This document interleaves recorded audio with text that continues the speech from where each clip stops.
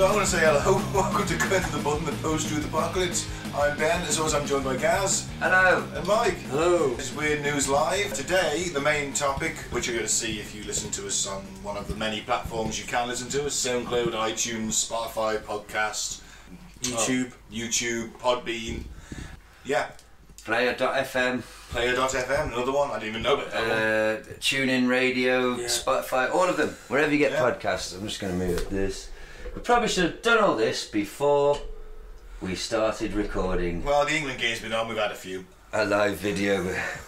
This is the professionalism you've come to know and love from us. Yes. Hey. So today's main topic is haunted battlefields. So I get to talk about military history and I wonder ghosts. who picked this topic this week? I don't know. Who did? But alright, let's go through some of our top listens. So we'll start with Hartlepool, United Kingdom, the Monkey Hangers. Well done, hello. Bangalore, India, Sydney, Australia, Turin in Italy, Las Vegas City in the Philippines, Willingboro, New Jersey, Coventry, United Kingdom, North Hollywood, California. Wow. Israel, Rishon LeZion. I don't know how you say it, no idea. Pronunciation of places is not my strong point, as like your listeners will know. San Jose, Las Vegas, Nevada, Little Rock, you're back, welcome. Prague, Telford, welcome, our hometown. Eugene, Oregon, Shady Nasty, New York. And in at number 1. Wow. Wolverhampton, fresh off all their Europa League success. Flying high, they've decided they need some comedic conspiracy themed podcasts to add to their joy. Who's been listening to it then in Wolverhampton? Gary Poundland. that's a traditional Wolverhampton name. Or Darren. He's like one of the Facebook comedians, but Gary Poundland, like the shop, but like I say, not spelt the same. He's quite good. I'm sure. So alright, let's do weird news. Yeah. What's weird this week? What do we got? Let's get the boys' views on this week's weird news. This is going to not surprise you. Okay. Thousands in the UK born as a result of extreme inbreeding. Fucking hell. No, it doesn't. No. A lot of them will be posh. About 17 Thousands in million, 68 million. Is that a big percentage? I just thought it was Brexit. Big enough when it's fucking interbreeding, isn't it? I suppose. Yeah. Thousands of people in the UK are likely to be the result of extreme inbreeding between close relatives, a study has I suggested. bet the higher you go up in the class system, the more... Well, we could be talking about the aristocracy, I suppose, when it's thousands. It's probably thousands. The renowned literally marry cousins so the money flows in the right direction. Yeah. You know what I mean? Royal family, I mean, don't want to say nothing. An analysis of DNA stored in the UK Biobank, which stores hundreds of thousands of volunteers' genetic material, found a fraction of those sequenced were conceived by parents who are either first or second degree relatives. A first degree relative is someone who shares 50% of a person's genes, so a parent or child, while second degree relatives are those who share 25% of the same DNA, including uncles, grandparents and half siblings. Who's shack up with a grandparent? That's what I want to know. Someone, evidently. I didn't fuck my granny. Out of a total of more than 450,000 participants, researchers from the University of Queensland found 125 whose genes suggested they were the offspring of extreme inbreeding. Fuck. The volunteers were all individuals of European descent born between 1938 and 1967, and that would explain why the baby boomer generation's fucked everything up. Well, I do hate that. That's one of my new things I hate on Twitter is like young people, anyone of a certain age gets called a boomer now. Yeah, or a gammon. But I love how they like to...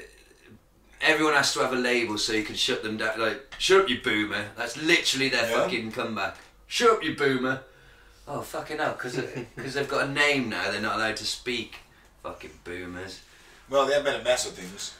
All of them, so they should all just shut up. Yes. And never have an opinion. Absolutely. Obviously. I'm joking, obviously. Of course. There's no You're denying not they're woke. fucked up though. I mean, we're heading for oblivion. Yeah. Pretty much as fucked up as you can The get. planet's on fire. And the system's They're our broken. parents, so they were stewards of, of the earth, weren't they? I'm telling you, flat out now, you fucking hippie. My mother was like, fuck all to do with the state of the fucking world. But that's my point. You can talk about, that generation fucked it up. That generation's government fucked things up. Fucking Karen from that generation, she's still allowed to have an opinion on Twitter. Do you know what I mean? She didn't fuck anything up for anybody. Depends what she's saying, doesn't it? Obviously. Shut up, Karen, you boomer.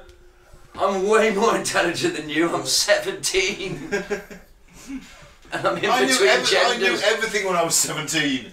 Oh, fuck. I've literally come to the conclusion, anybody who's not under the age of 25, who isn't related to me through blood or marriage, or isn't the child of a friend of mine, anyone under the age of 25 can fuck off. I have got nothing I want to hear from you or I want to say to you. You don't want to hear anything from me. You know it all. Fuck off. Honestly, the arrogance of these cunts. Anyway, I'm shouting at clouds now. On my no, shouting at clouds. Fuck them. So, extrapolating the sample data across England and Wales results in an estimate of 13,200 people born into inbreeding. But the study's authors warn the figure could be even higher.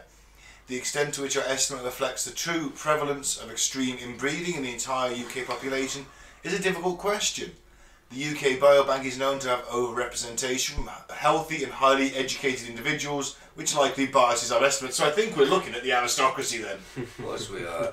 Do you see at Eton actually that sample question on an exam like 13-year-olds? Yes. It's like, right, okay, you're the Prime Minister and there's been massive civil unrest. You've deployed the army. People have been shot. Okay. Go out there and spin it so it sounds good. Write a speech so it sounds like you're Justify the killing. Justify it. You're like, wow. That's it. They don't care, they're psychopaths. Psychopaths breeding more psychopaths. Yeah. Inbred psychopaths. Inbred psychopaths. Well, I think that's it, really. Don't trust the upper classes. They're all inbred. Yeah. And psychopaths. And psychopaths. A lot of arranged marriages. Oh, yeah. What's next? I found this to be sad news because I think that Nessie is, like, with Bigfoot, a friend of the show. And like most of your friends, entirely imaginary. Yeah, Nessie, Bigfoot, and Satan. Me too. Nessie, Bigfoot, and Satan, they're the only friend of youth and you two, that's it. Bless him. Wow. Over 60% of your friends don't exist. Well, Bigfoot's still hanging on in there for existence, isn't he? Well, no one's proved he doesn't. Well, I guess they have by not finding him. There you go, world hide and seek champion, that's all. Well, apparently not, because according to the BBC, he may be a giant eel. And the Loch Ness Monster. Oh, what are we on about? Well, I was on a Bigfoot then. Oh, Bigfoot's right, a he, Ness is a That's shit. it. So, to be clear for the listener, we're talking about the Loch Ness Monster now. What's the story, Mike? Well, a Loch Ness Monster may be giant eel, say scientists. Yeah. Do you remember when we did the Nessie episode?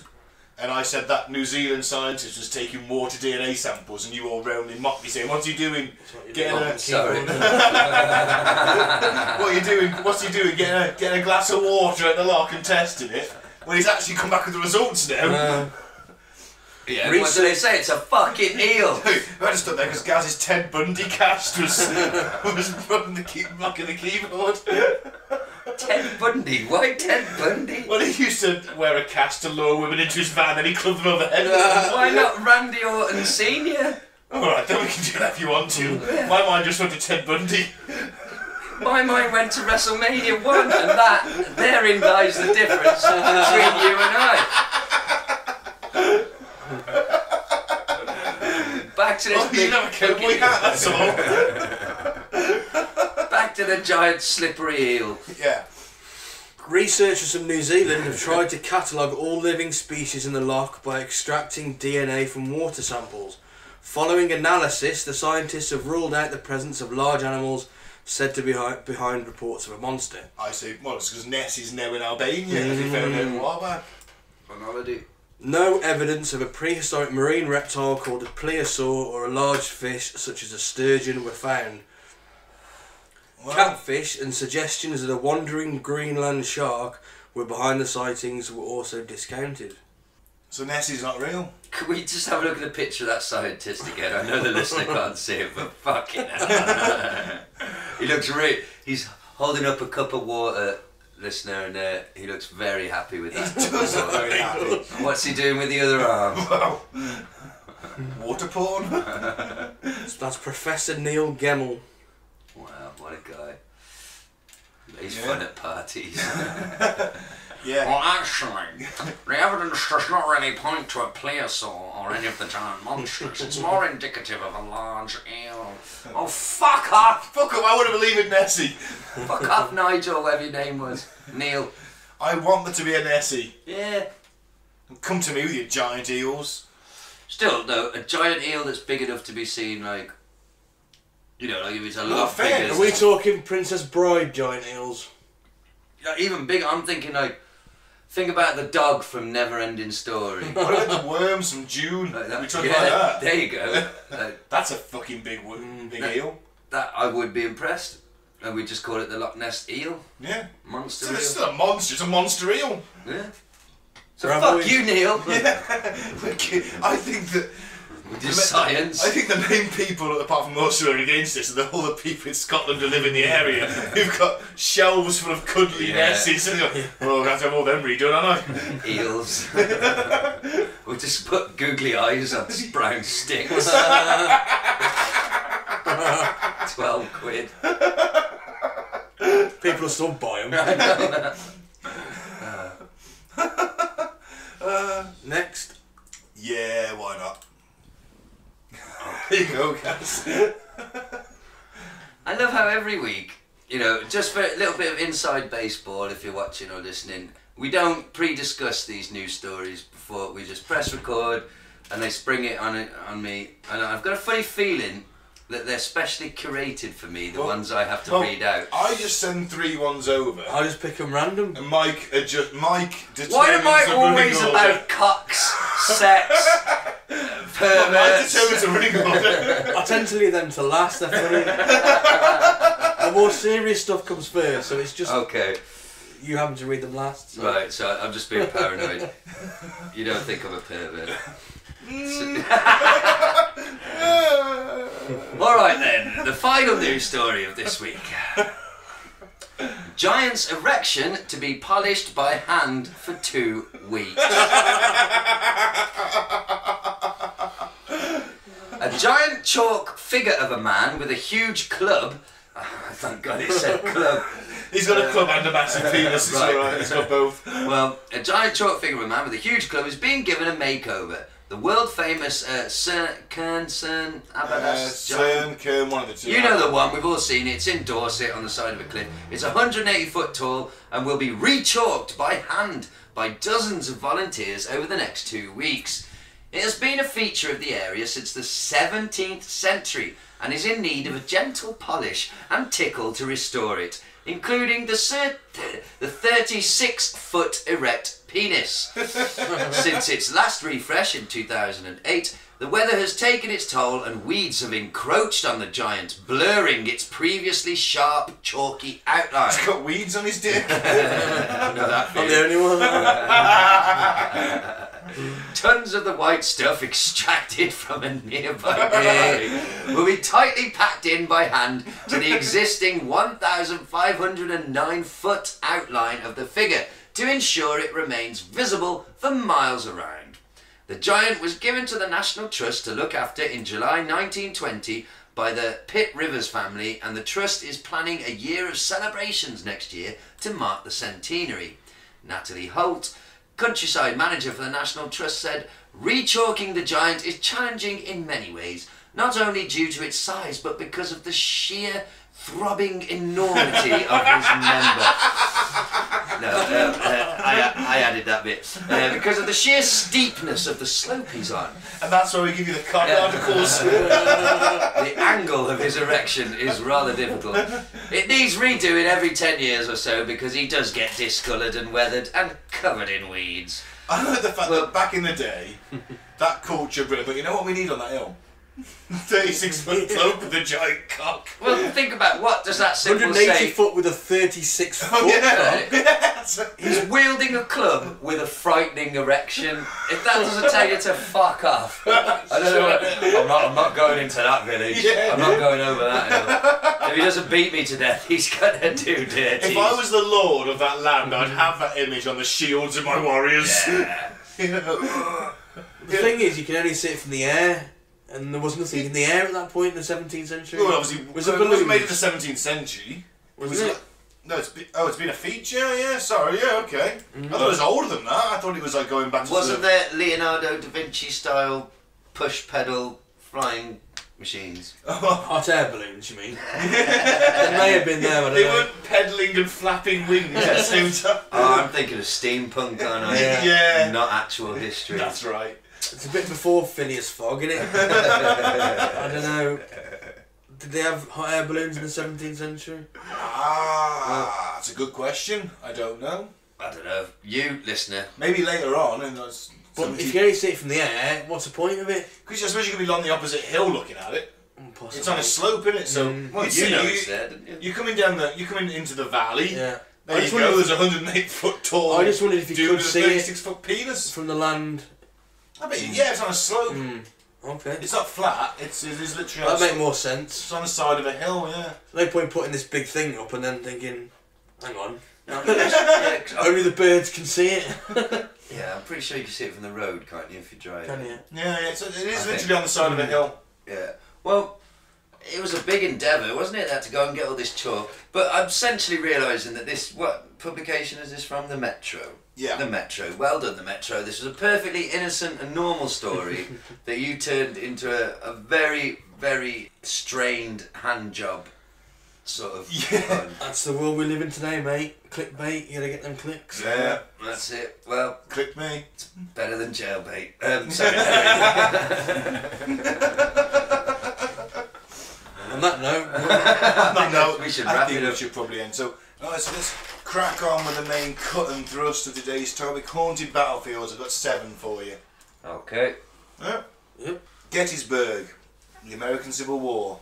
was that the one that went from 1861 to 1860? I fucked it up. 1861 to 1865, That's the it. American Civil War. Yes. The Gettysburg Address. That was after the battle. Okay. Fought between July 1st and July 3rd in 1863 in and around the town of Gettysburg, Pennsylvania. The battle involved the largest number of casualties of the entire war and is often described as the war's turning point. See, at this point, things are on a par. Everyone's losing a lot of guys, but the South are probably just ahead. They haven't got the manpower or the supplies, but they're doing really well because they've got a guy called Robert E. Lee in charge. You know the car, the General Lee, Hey. named after him. Oh man, it's another thing that's been taken from us. But The Dukes of Hazzard. hey, do you see that? Oh, they did the film of it, not a remake of it, didn't they? And they had to. There's actually. Have you ever seen it? The movie remake. No, I haven't actually. I think I have. There's a fairly quote humorous scene where they drive the General Lee through a black neighbourhood, and they are questioned upon why there is a Confederate flag yeah, on the on the roof. top. I can't remember Yeah, how they get out I'm of thinking it, of Starsky and Hutch, I've seen. but comedy Shit, ensues. But I do think it's a little bit extreme. Sorry, it'll be a very quick tangent, but the fact that the Dukes of Hazzard is completely stricken from the record now. You can't. It's no longer on TV. You can't buy the DVDs. The merchandise is now fucking like overinflated prices on eBay and everything, all because of that flag. But it didn't mean that in that context, did it? Or did it? I don't know. Well, I think it's the South.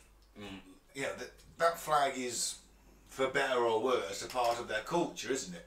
Yeah. 13 Confederate states that broke away from the Union. The Civil War ensued, and it is part of their culture, whether you like it or not. Yeah. It's what it stands for, I think, is that. But not every Southerner was a slave owner. A lot of the guys doing the fighting certainly weren't. Yeah. No, but that was the predominant thing that they fought on. It was slavery and states' rights as well. Yeah. And the fact that the South saw themselves as the real America, the North had gone soft and West European and industrial, and the South was the real America.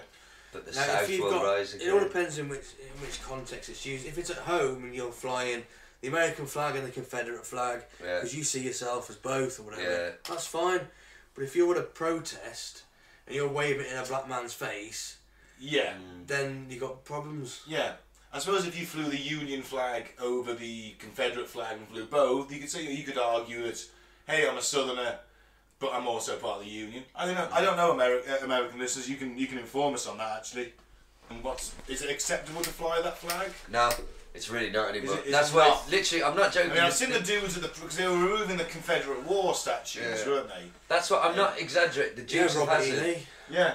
The Dukes of Hazzard as a show, as an entity, has now been cancelled. It's just gone. It's gone because of that flag. So I'm assuming then, I'm extrapolating that out that flying that flag on your porch is probably. If you had a Union flag flying with it and above it. But in this day and age, though, I think you know what it's like now. That is enough for somebody to label you a Nazi. That's very true. And one of the interesting things, because I haven't been able to express myself very well on this, but one of the problems with just labelling people Nazi willy-nilly is we also like to say violence against Nazis is okay, don't we? Yeah. Punch a Nazi. So wrongly labelling somebody a Nazi could actually be quite a fucking dangerous thing to do to them. Yeah, of course it is. And I guess this comes into it. But like you said, that you could be a completely unracist guy who's proud to live in the South, but is also proud that, like you said, American, fly both. It would be, I guess, the British equivalent would be, all right, let's say if you lived in the Black Country, which is an industrial area of the UK for international listeners, they have their own flag, the Black Country flag. Yes, yeah. So outside your house, Cornwall's got their own flag. Yeah. So outside your house, like you say, you might have the cross of St George, the Union Jack, and the Black Country flag. I wouldn't care if they just had the Black Country flag. But like we said, it's all about context and kind of that flag. Like you said, even if the guy flying it on his porch means no harm to anyone, it's what the connotations, its meaning has been taken over basically and hijacked, I think. In this country, Cornwall there was a Cornish independence movement and quite a prominent one. Still is. Yeah, that's exactly, yeah. Isn't their flag black with it? Yeah, it's blue background, black cross. And they demand Cornwall's independence. Yeah. And I suppose occasionally you do see the odd sort of bumper sticker with that on. You know, trotting about, you do see it. It's not just Cornwall, it's other counties, Yorkshire. I think they've got a prominent leave the UK. I think you probably hit the nail on the head when you said earlier about that, having the flag flying outside your front porch because you're proud to come from the South is one thing.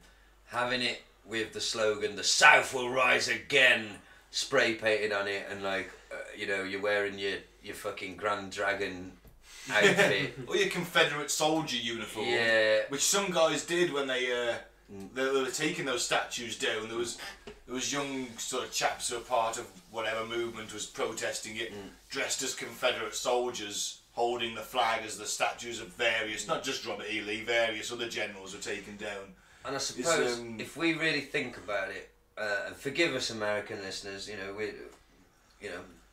we're ignorant Brits. Yeah, we're ignorant Brits. If the war was literally over, more or less, the slave trade. Or slavery, the North didn't like it, the South's economy depended on it.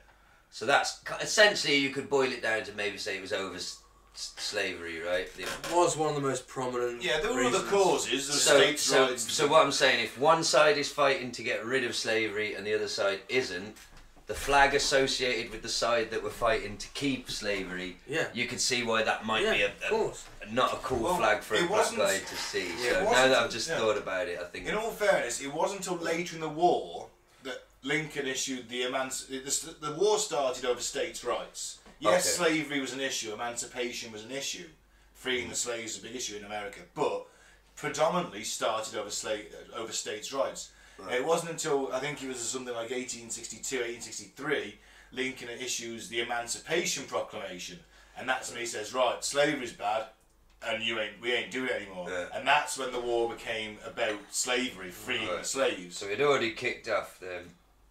Oh yeah. This, I mean, we're talking 1863 for Gettysburg here.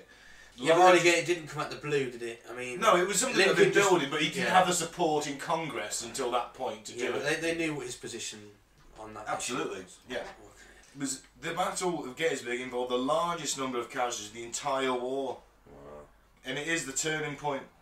I mean, this is Lee's last invasion of the North. The North had been invading the South for a couple of years and been rebuffed. Lee made a couple of attempts into the North.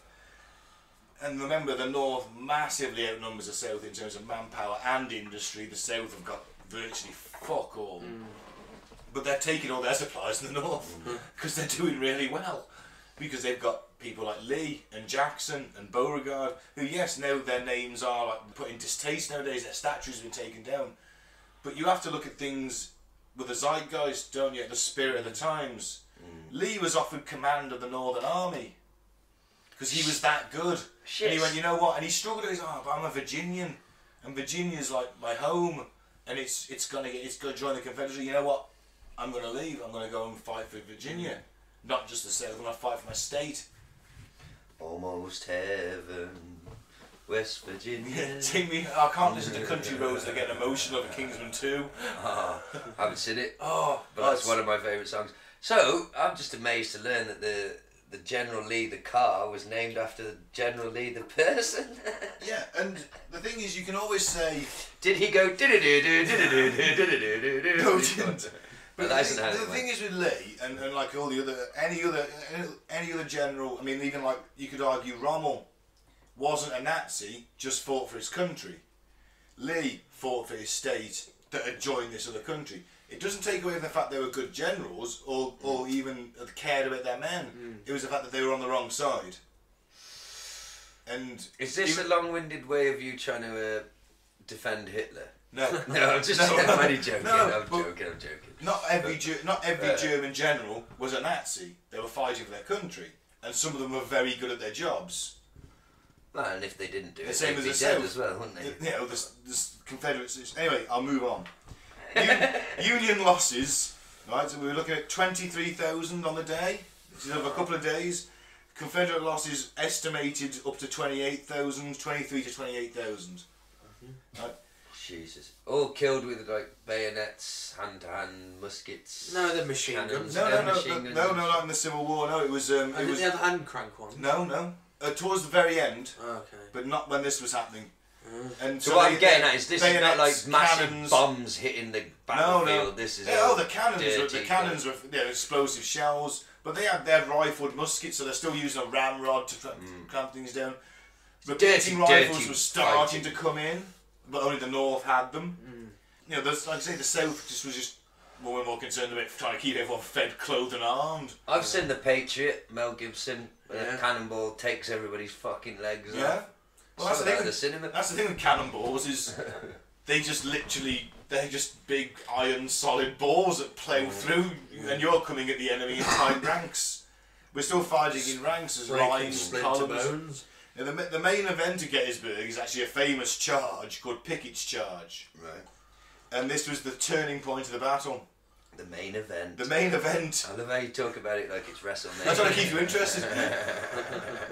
It was an infantry assault ordered against the Union positions because Lee was like, right, we're winning it, yeah? And they were at that point, like, we've got this, we can have this, I'm going to be bold, I'm going to attack. So there's like 12,000 men out, 12,500 men, of which the South is running out of. They're outnumbered anyway fighting this battle. Yeah. So Lee sends like 12,500 men out, right, take that position, They take 8,000 casualties, dead, wounded, captured. And Lee actually has although he disputed it later in life, a lot of witnesses said he stood there welcoming the survivors back saying, I'm really sorry, it was my fault.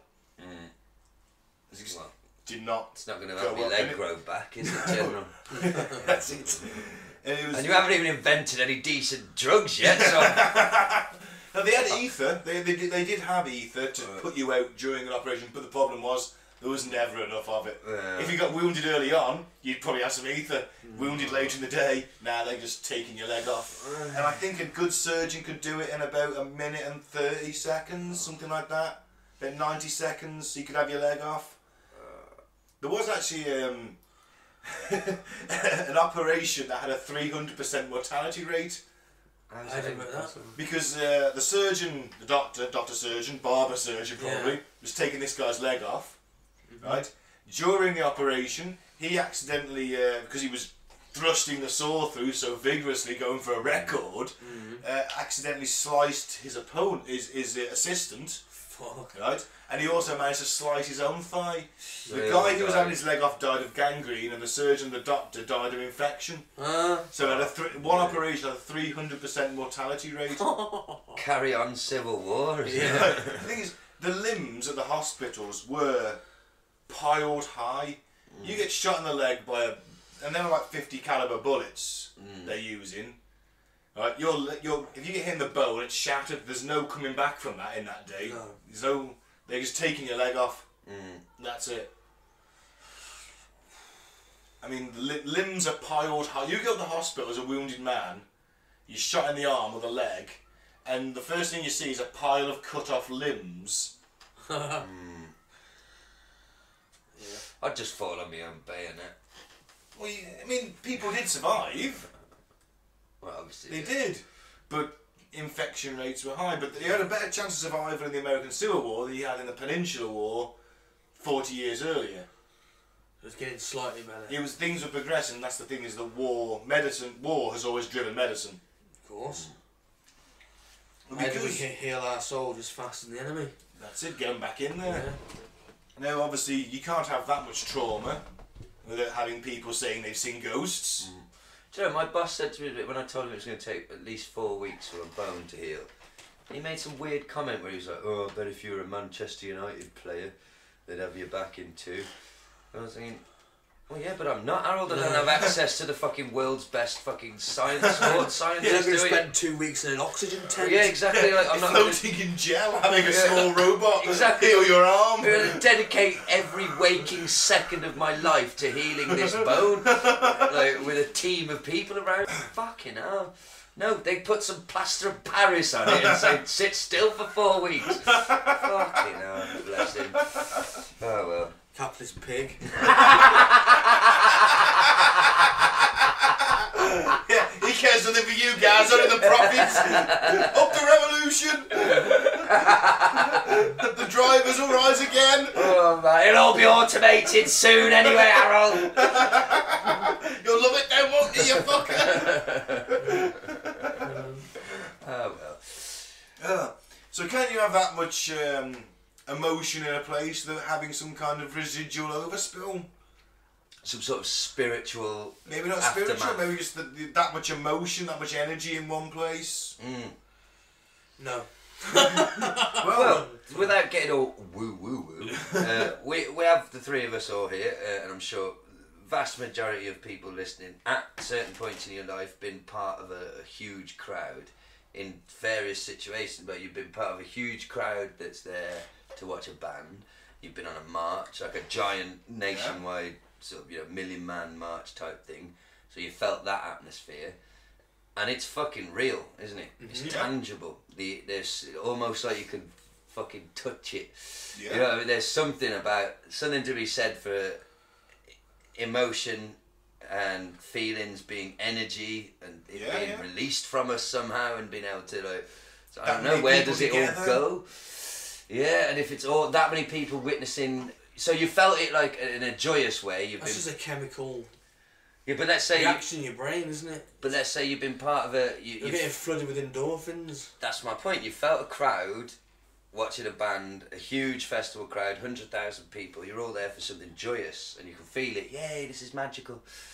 What if you're all 100,000 of you, or 60,000? How many were on the battlefield? All simultaneously experiencing something fucking horrific. Yeah.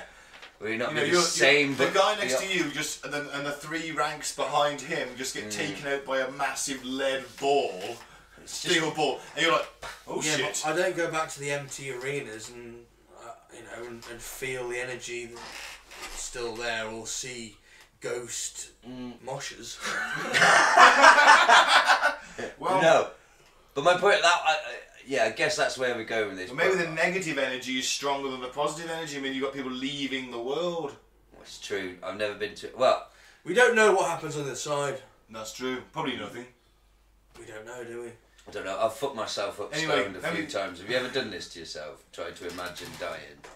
Yeah, and he's imagining nothingness, but you can still trying to imagine an ultimate blackness, but still being able to see it. I've fucked myself up stoned a few times like that. It'd be like going to sleep, but the ultimate sleep. But then there's no. Are you still?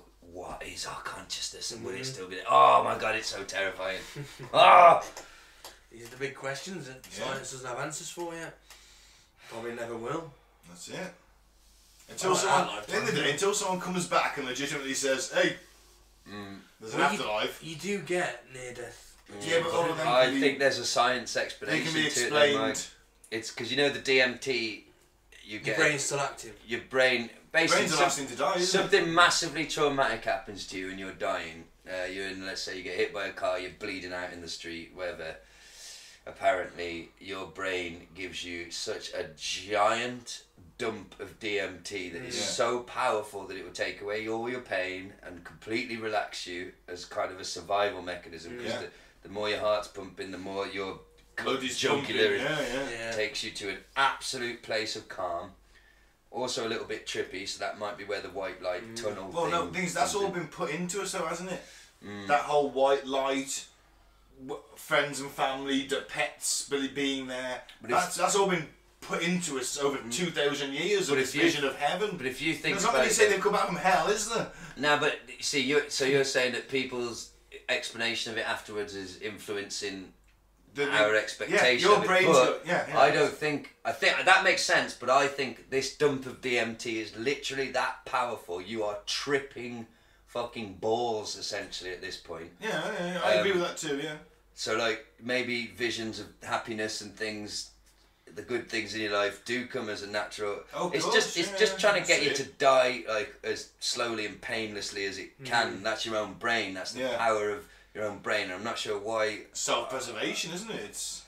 So this idea of not knowing on the other side, I think, because there was a story going around recently where a woman who was clinically dead wrote something, didn't she? Like white light or something. She wrote something in scribble, and then they brought her back, and she's like, "Oh, it's proof of heaven." And I'm like, no, it's proof that your brain is this incredibly complex computer that is like doing all this systems damage control, it's pulling levers and closing off things and fucking hell. Just to get you can't deal with you now. Put you into a fucking hallucination. Yeah, shut your brain off, and we'll try and keep this body alive. That's it, isn't it? Yeah, basically. It's like we'll keep the body going. Just feed them shit. You and your emotions are not fucking helping right now. You are this close to death, you know. So, yeah, an idea of something. We don't know what's inside, but does that mean that your conscious doesn't get through that? Then, if the body dies, then what happens to the electrochemical energy? Who knows? Do I sound like one of these people we take the piss out of? That's the problem, isn't it? At the end of the show. This is the thing. I mean, like visitors will report that the sounds of the battle, the war cries of the soldiers, the screams of the wounded. Up to 10,000 ghosts haunt the field, and it's not just the battlefield; it's the historic buildings, especially those used as the hospitals. And again, it's like a culture thing, isn't it? A lot of people report it, so you know. Yeah, you go there expecting to see something. Which could feed the energy. My friend Damien, is a Polish guy, has been to Auschwitz. You've been as well. I've been to Sachsenhausen, which is outside Berlin. Yeah. But he told me, I asked him, like, well, what's it like? He's like, well, it's horrible. You feel. Yeah, you do. You feel a fucking dark thing, but. Is that what you've just said, Mike? A feedback loop of going, well, you know before you went there. Yeah, it's in a proof. You don't jump off the fucking bus. You know, yeah, exactly. Party balloons. That would be a good. Some people blood sticks having a rave. That'd be a good experiment, Mike. Somebody who knows nothing about it, blindfold them, whatever, dump them in Auschwitz without telling them where we're taking them, and see how they feel. If they get that same feeling, or if they just walk around like, well, this is.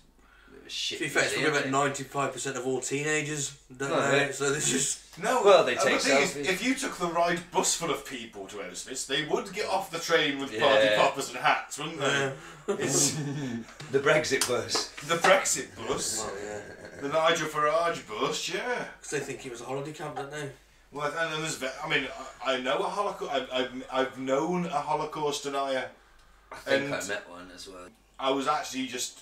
I stood there mouth agape at what she was telling me. And it was like, what the? How can you believe that? Been fed the. It's one of my favourite things on Facebook at the moment. Makes me laugh my ass off.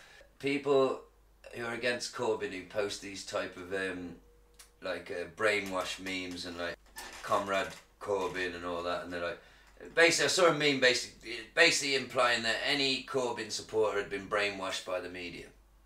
So I'm sitting there thinking, well, where the fuck do you think you've got your idea that he's full of shit from, you fucking clown? You absolute fucking tool.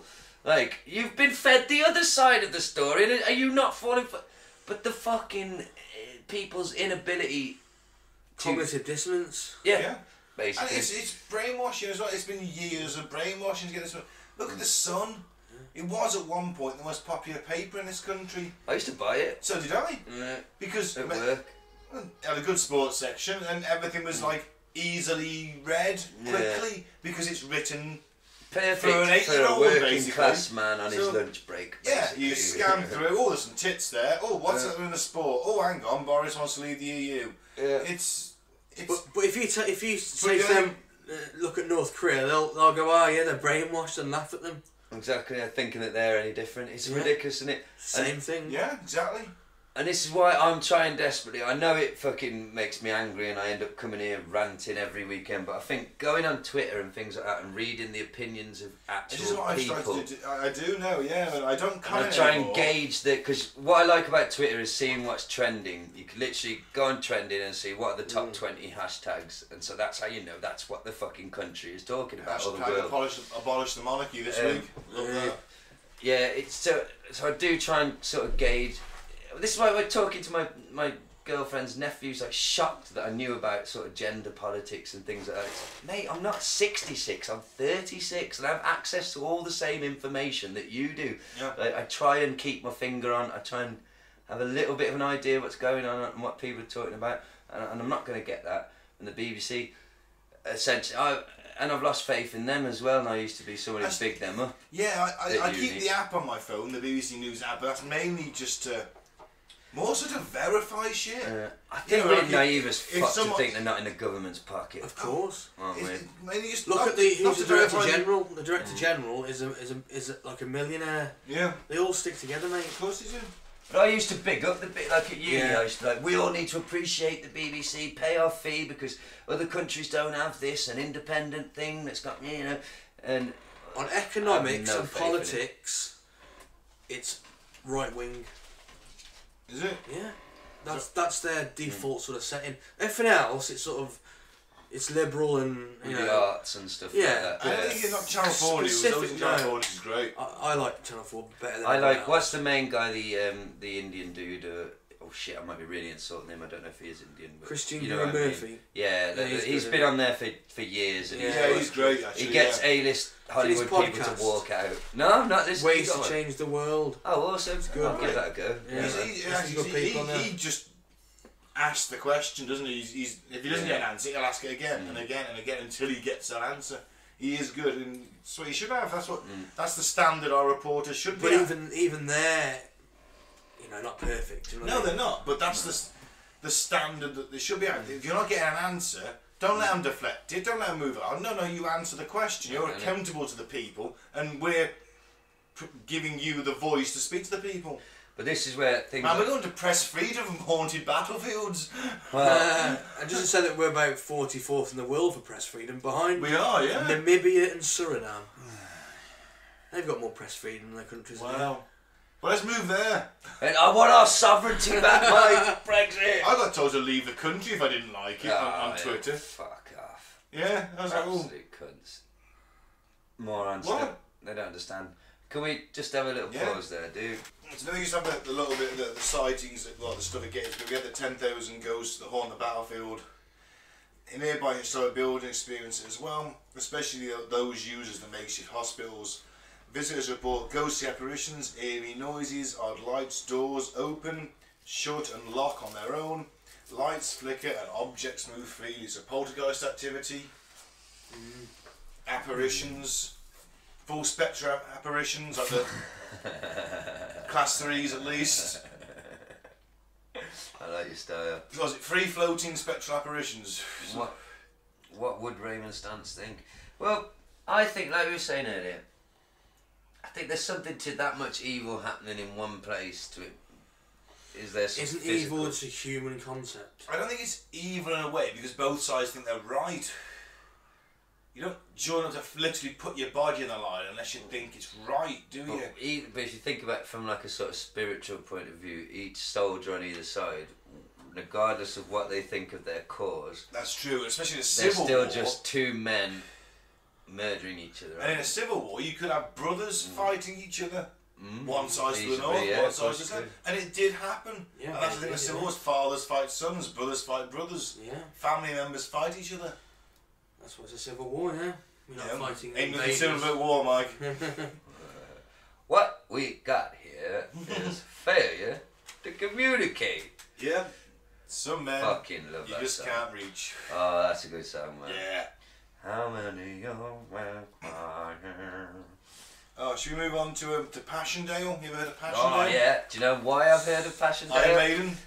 Yeah, my fucking best history teachers in the world, Passchendaele. I mean Iron Maiden. Yeah.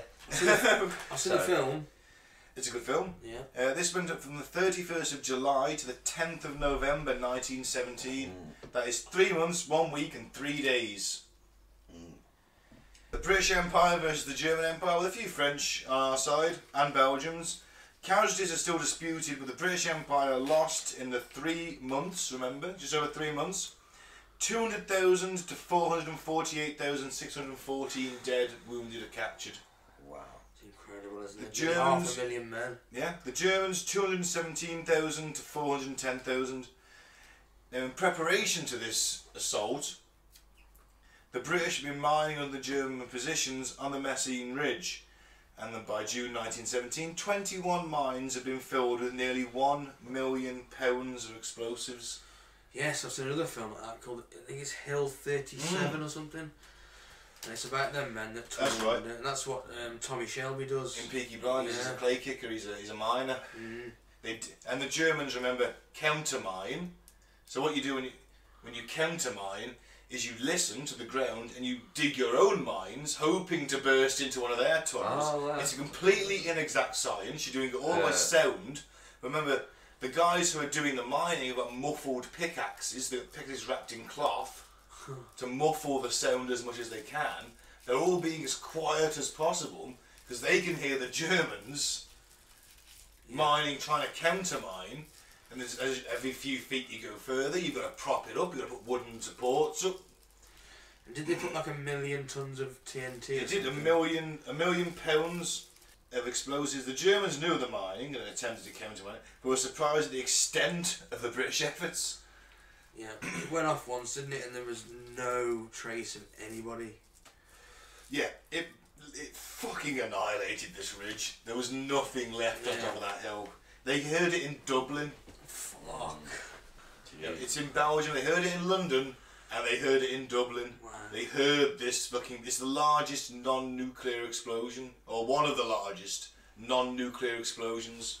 Fuck. So you're on top of that ridge, sat there in your dugout, and you know they're mining underneath you, but your boys are down there. We'll find them. And next thing you know, you've just got a blinding white flash, and that's the end of you.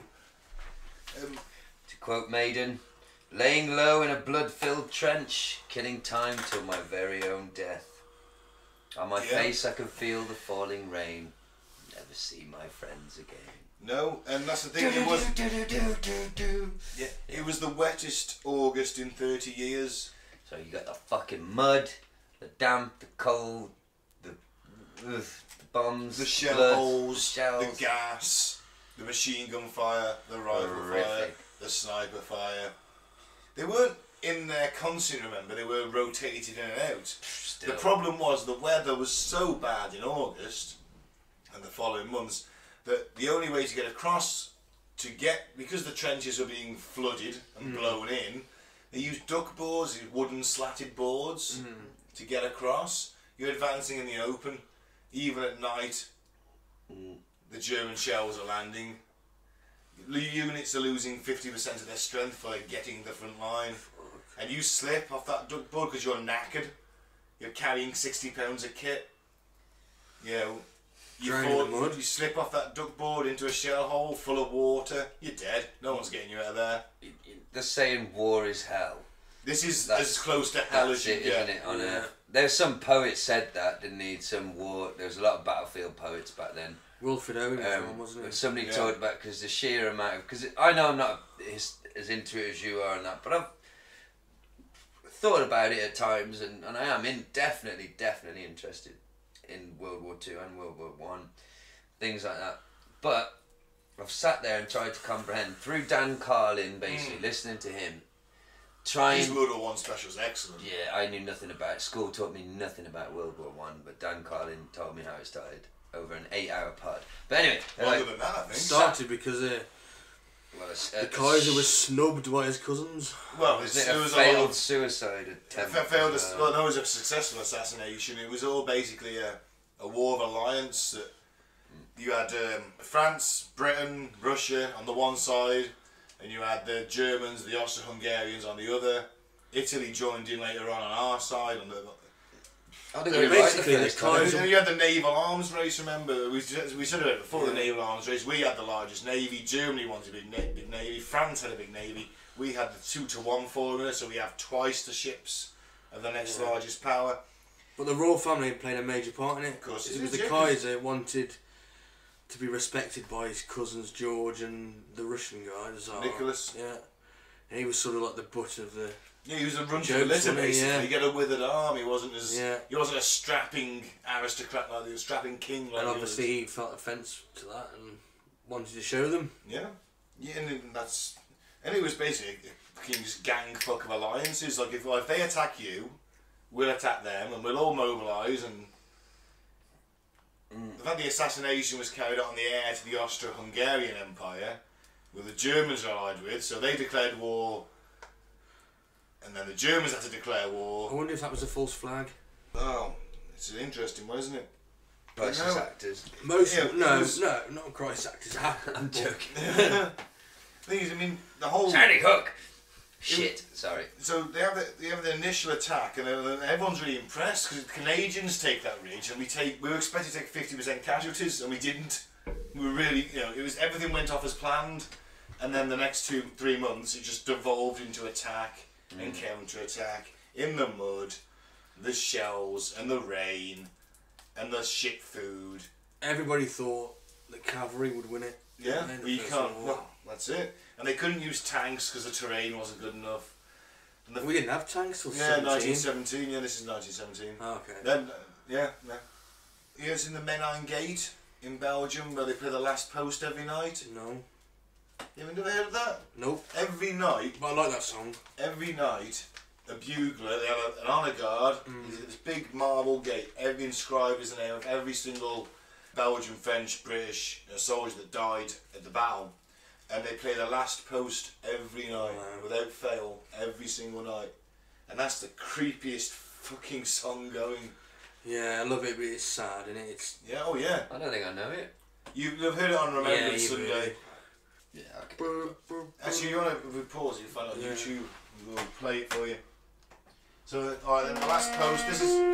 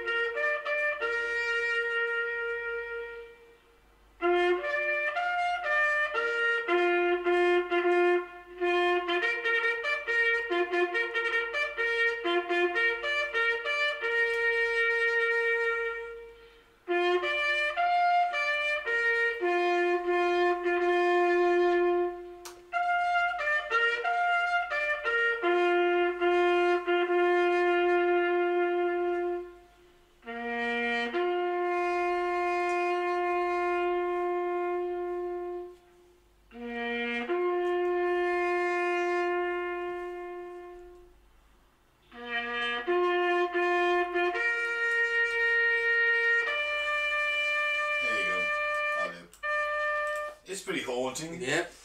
I was only giggling because it is burnt into my memory. Arnold Rimmer. The way he does it. He does it brilliantly. Yeah. So yes, I do know the last post. But yeah, very haunting, yeah. So what, can you hear this ghostly... No, they play that every night in the Men Aren't Gay, but Every night? Every night. Every single night without fail. Go, Rich, Yeah, she's I'd not only go coming out. back, mate. The nearly 100,000 of the soldiers who died were never identified, and now villages in the locals in the villages around the area report the sounds of battle, screams, gunfire. So yeah, Next door needs to turn his fucking telly down. Is what it is. He's watching fucking he's watching Die Hard Hacksaw 3. Ridge. Yeah, he's seen that actually. No, It's a fucking good movie. That is Brilliant, yeah. fucking brilliant. That guy was a badass Hardest bastard ever. and wouldn't carry a rifle. He's a medic. I'm not carrying a rifle for religious reasons. They tried to get him out of the army and everything, and they eventually give him his chance. And he's in this fucking meat grinder on top of this hill, and all his mates are dead or wounded. He managed to get out. So I'm like, how many guys did he get out? For a lot, I can't remember the number. Yes, he's just like every time he was lowering down on a rope by hand. He'd have no gun, he'd run out into the battlefield, save his fellow soldiers. That's awesome. And every time he sees like Lord, just because he was quite a religious guy, obviously he wouldn't carry a gun. He was like, God, just let me do one more. Let me do one more. And then he'd go and get another. And he'd let me do one more. Who played him in the movie? Oh, that's a good question actually. Because there is a movie. I haven't The guy seen who played Spider-Man, I think. Tobey Maguire. No, The new one. Garfield. yeah. Andrew Garfield. There you go. Yeah. Yeah, very good film. He hates Mondays. Does he? No, So does Bob Garfield. Geldof. It was a shit Garfield joke. He loves lasagna, hates Mondays. That's it.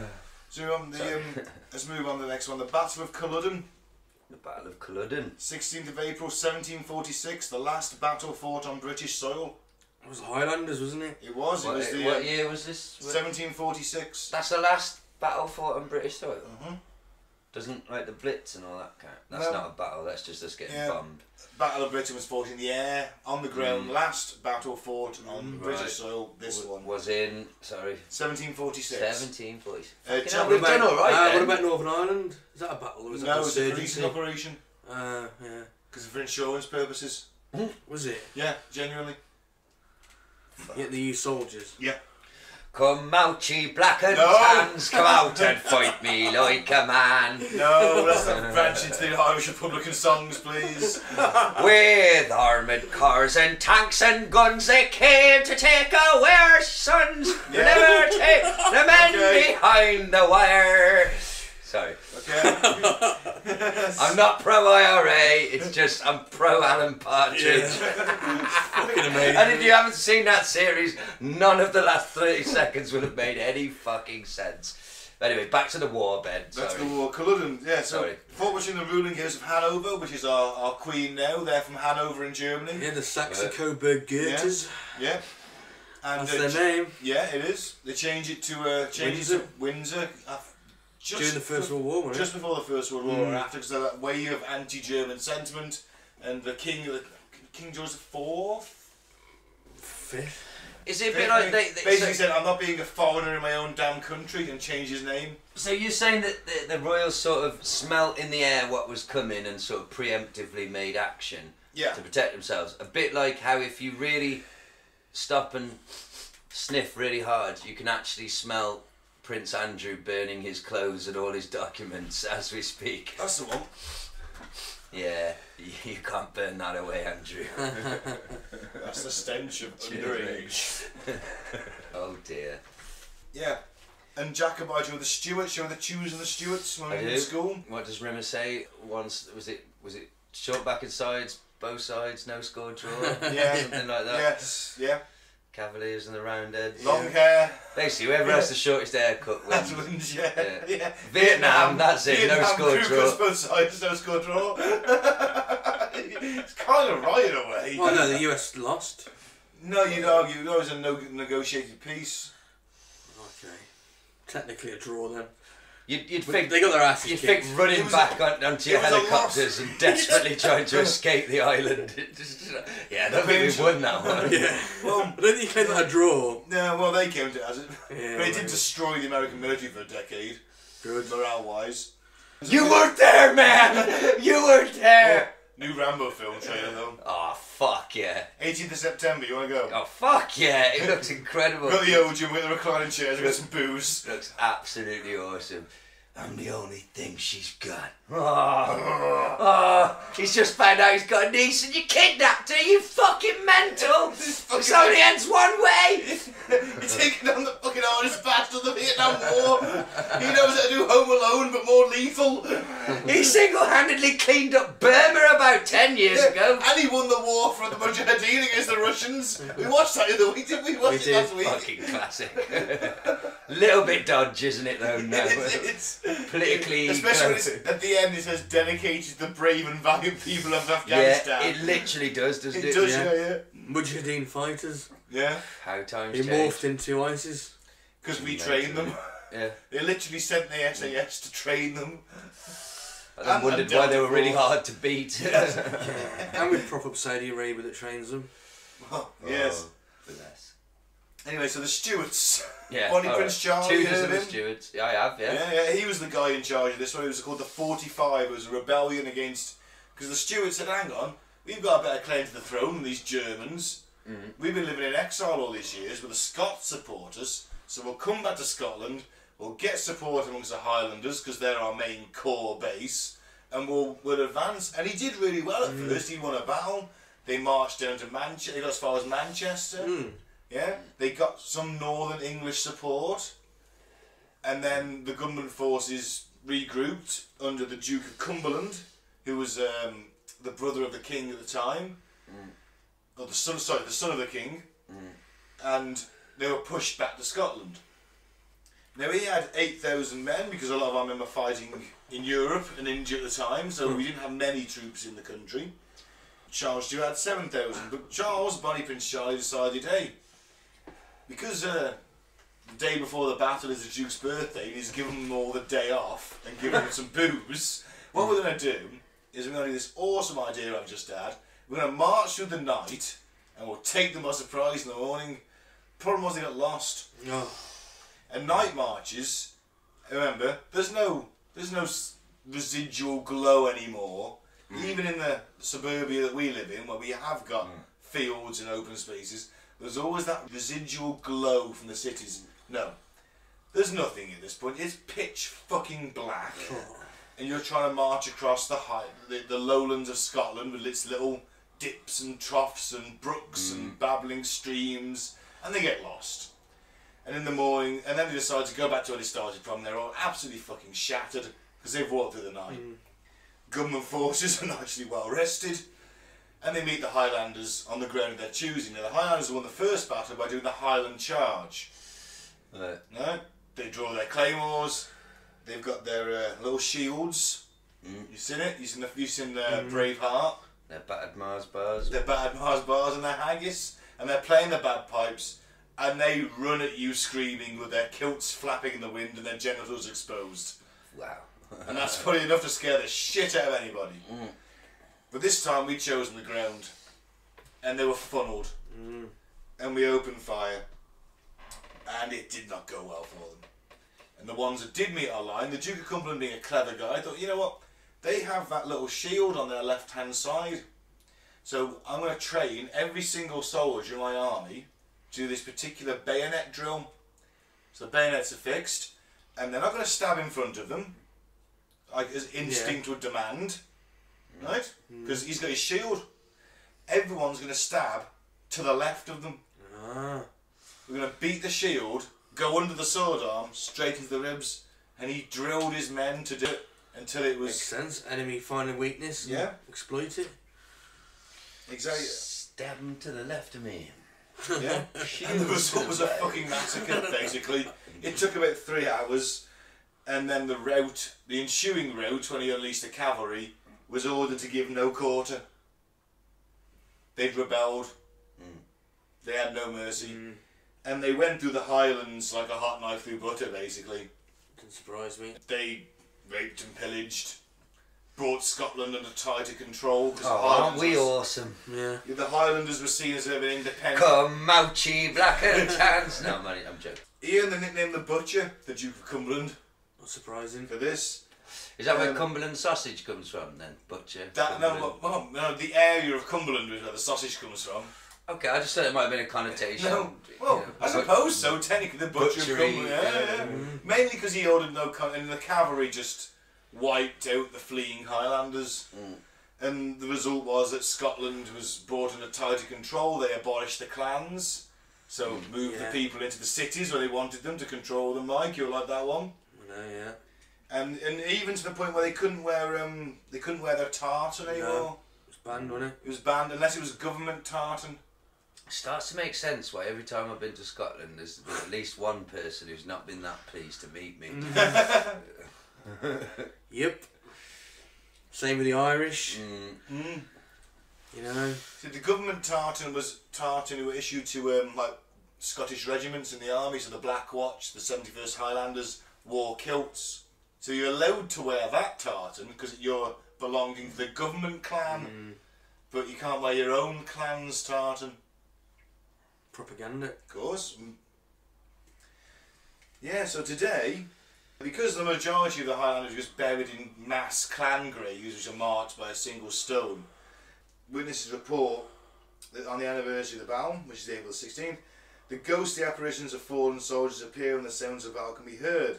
Individuals encounter fallen soldiers as well as one soldier who roams the battlefield in a stunned state. And apparently, as we mentioned before, the birds don't sing because it's just too fucking creepy. Do they though? Do they not?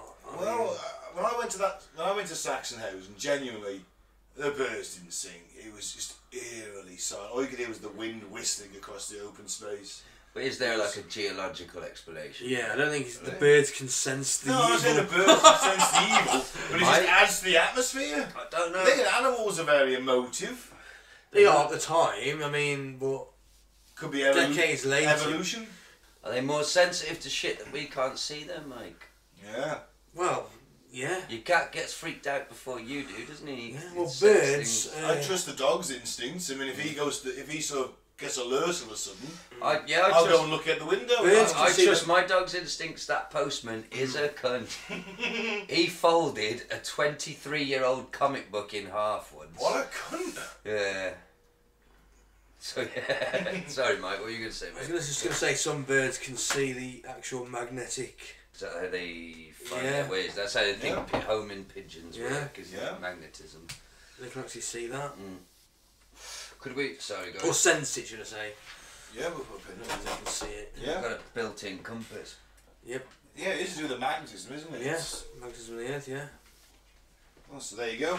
But it's only one eye. If you cover a bird's eye, don't know which one it Who's is. putting eye patches on birds? That's what they've done. Scientists, yeah. mate, they're fucked Oh, up. imagine like, just qualified, just quit university. Yeah, I'm gonna go into science. Hey, you, put the eye patch on that pigeon. All in the Do it for name all of 300 science. of these pigeons. How did they find out? Alternate eyes, fucker. How did they find out a duck's arsehole was shaped like a corkscrew? Was it through dissection or was it through testing? Well, both. You'd We argue. used to have pigeons in the war. One got shot in the eye. Thought, hang on a minute, he can't find his way home now. But the he other one, he never came back. but the other one, yeah, exactly. But the other one got shot in the other eye, and he came back. Oh, right. So maybe that's how they figured it out. Or maybe they just did put eye patches on birds and figure it out. It's better than shooting them in the face, It's I'll be awesome. honest. If you can pick the eye out of a pigeon, I'm impressed. I'm genuinely impressed. Top marksman. I still need to piss. Okay. Shoot him in the eye. Damn, I got the wrong eye. He'll be able to find his way home. I'm going to piss on the soundboard in a minute. Tonight. Battle of Little Bighorn. You know Custer? I Custer's do. Last Stand. You must have seen that. You've seen Westerns. Mm-hmm. June the 25th to the 26th, 1876. We're in the Wild West period. Clearing the West out. You Basically, mean the US genocide of the native Indians? Yeah, that's the one. Where the US 7th Cavalry of 700 men goes up against 1,500 to 2,500 Native American warriors. And Custer is a egotistical cock, basically, and decides that he doesn't need his Gatling guns and the other 500 men he's got at his command. He's going to send them around the back, and he's going to make this attack because he thinks they're not soldiers. We're soldiers. They're just savages. Yeah. And he gets his ass handed to him, basically. Good. And the story of the myth and romanticism about it, you know, they're all on a hilltop and Custer's in the middle of the square, and he always had that distinctive, you know, the films are right, he did have that distinctive sort of buckskin jacket with the tassels on the arms and the cowboy hat. Yeah. That was him. Yeah, that's due to his wife, because he was considered such a fucking disaster for the US Army and the US government. She basically put all her efforts into romanticising it. Right. But it's also worth noting that she also lost a lot of her family that day. Because it wasn't just Custer, it was also two of his brothers, a nephew and his brother-in-law who were with him, and that was all because of patronage, the patronage system. Yeah. Come with me, say you've been with me in this campaign and we won, it'll be glorious and it'll bump you up the ladder. Yeah, so the last stand on the hill has been largely discounted due to battlefield archaeology. It was basically a desperate scramble for the summit as they were kind of cut down from behind. And a few of them may have made it up there, but it certainly wasn't that nice little thing you see in the paintings and the films where they're all in ranks, fives, they run out of ammunition or overrun. No, it's just a bit of a mess, really. Good. US casualties 286, Indians about 31. You know, the hauntings are widely reported. Witnesses say they feel overwhelmed by a feeling of hopelessness. There's been hallucinations. Feel like that. I haven't been to war. I get that from Monday. Living in modern Britain. I just get that from breathing. Walking to the co-op. From breathing. You're breathing hopelessness in the air.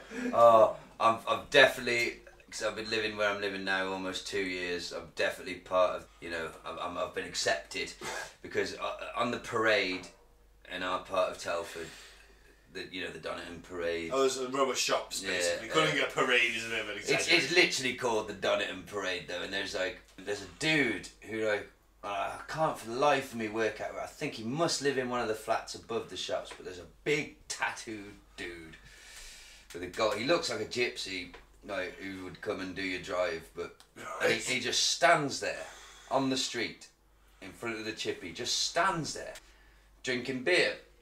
Sometimes he has one fucked up dude with him who looks homeless. Sometimes he has several people with him, men and women. And all I can work out is I think he's the local dealer. I think he's just that brazen. He stood out there because he does a shift, man. He's out there 8 hours a day.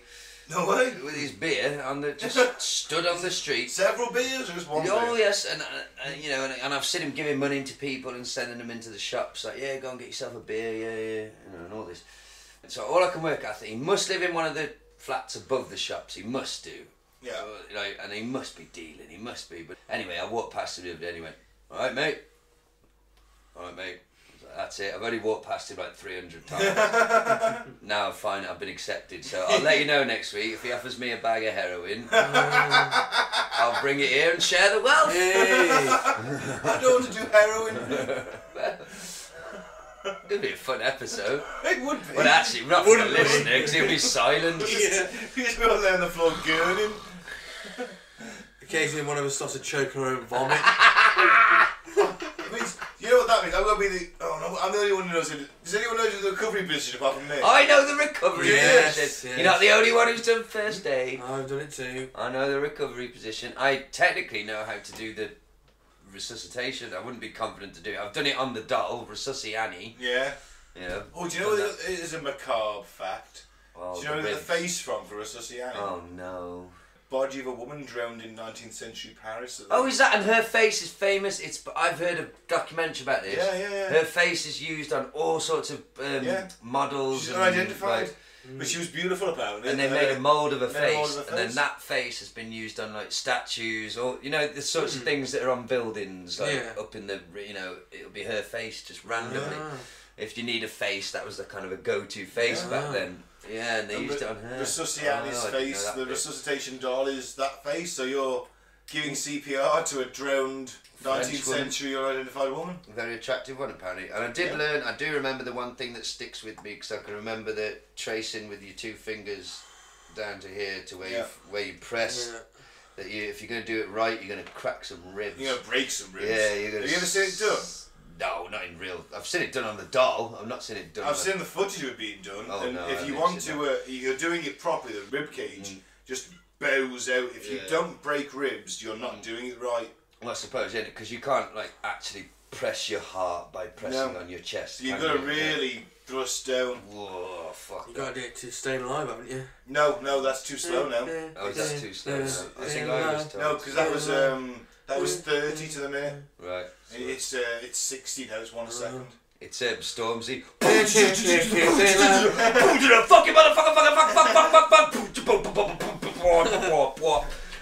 She's awake. But basically, just stop the fucking music. That's where I woke up. Basically, CPR alone probably won't bring you round. You need a defib.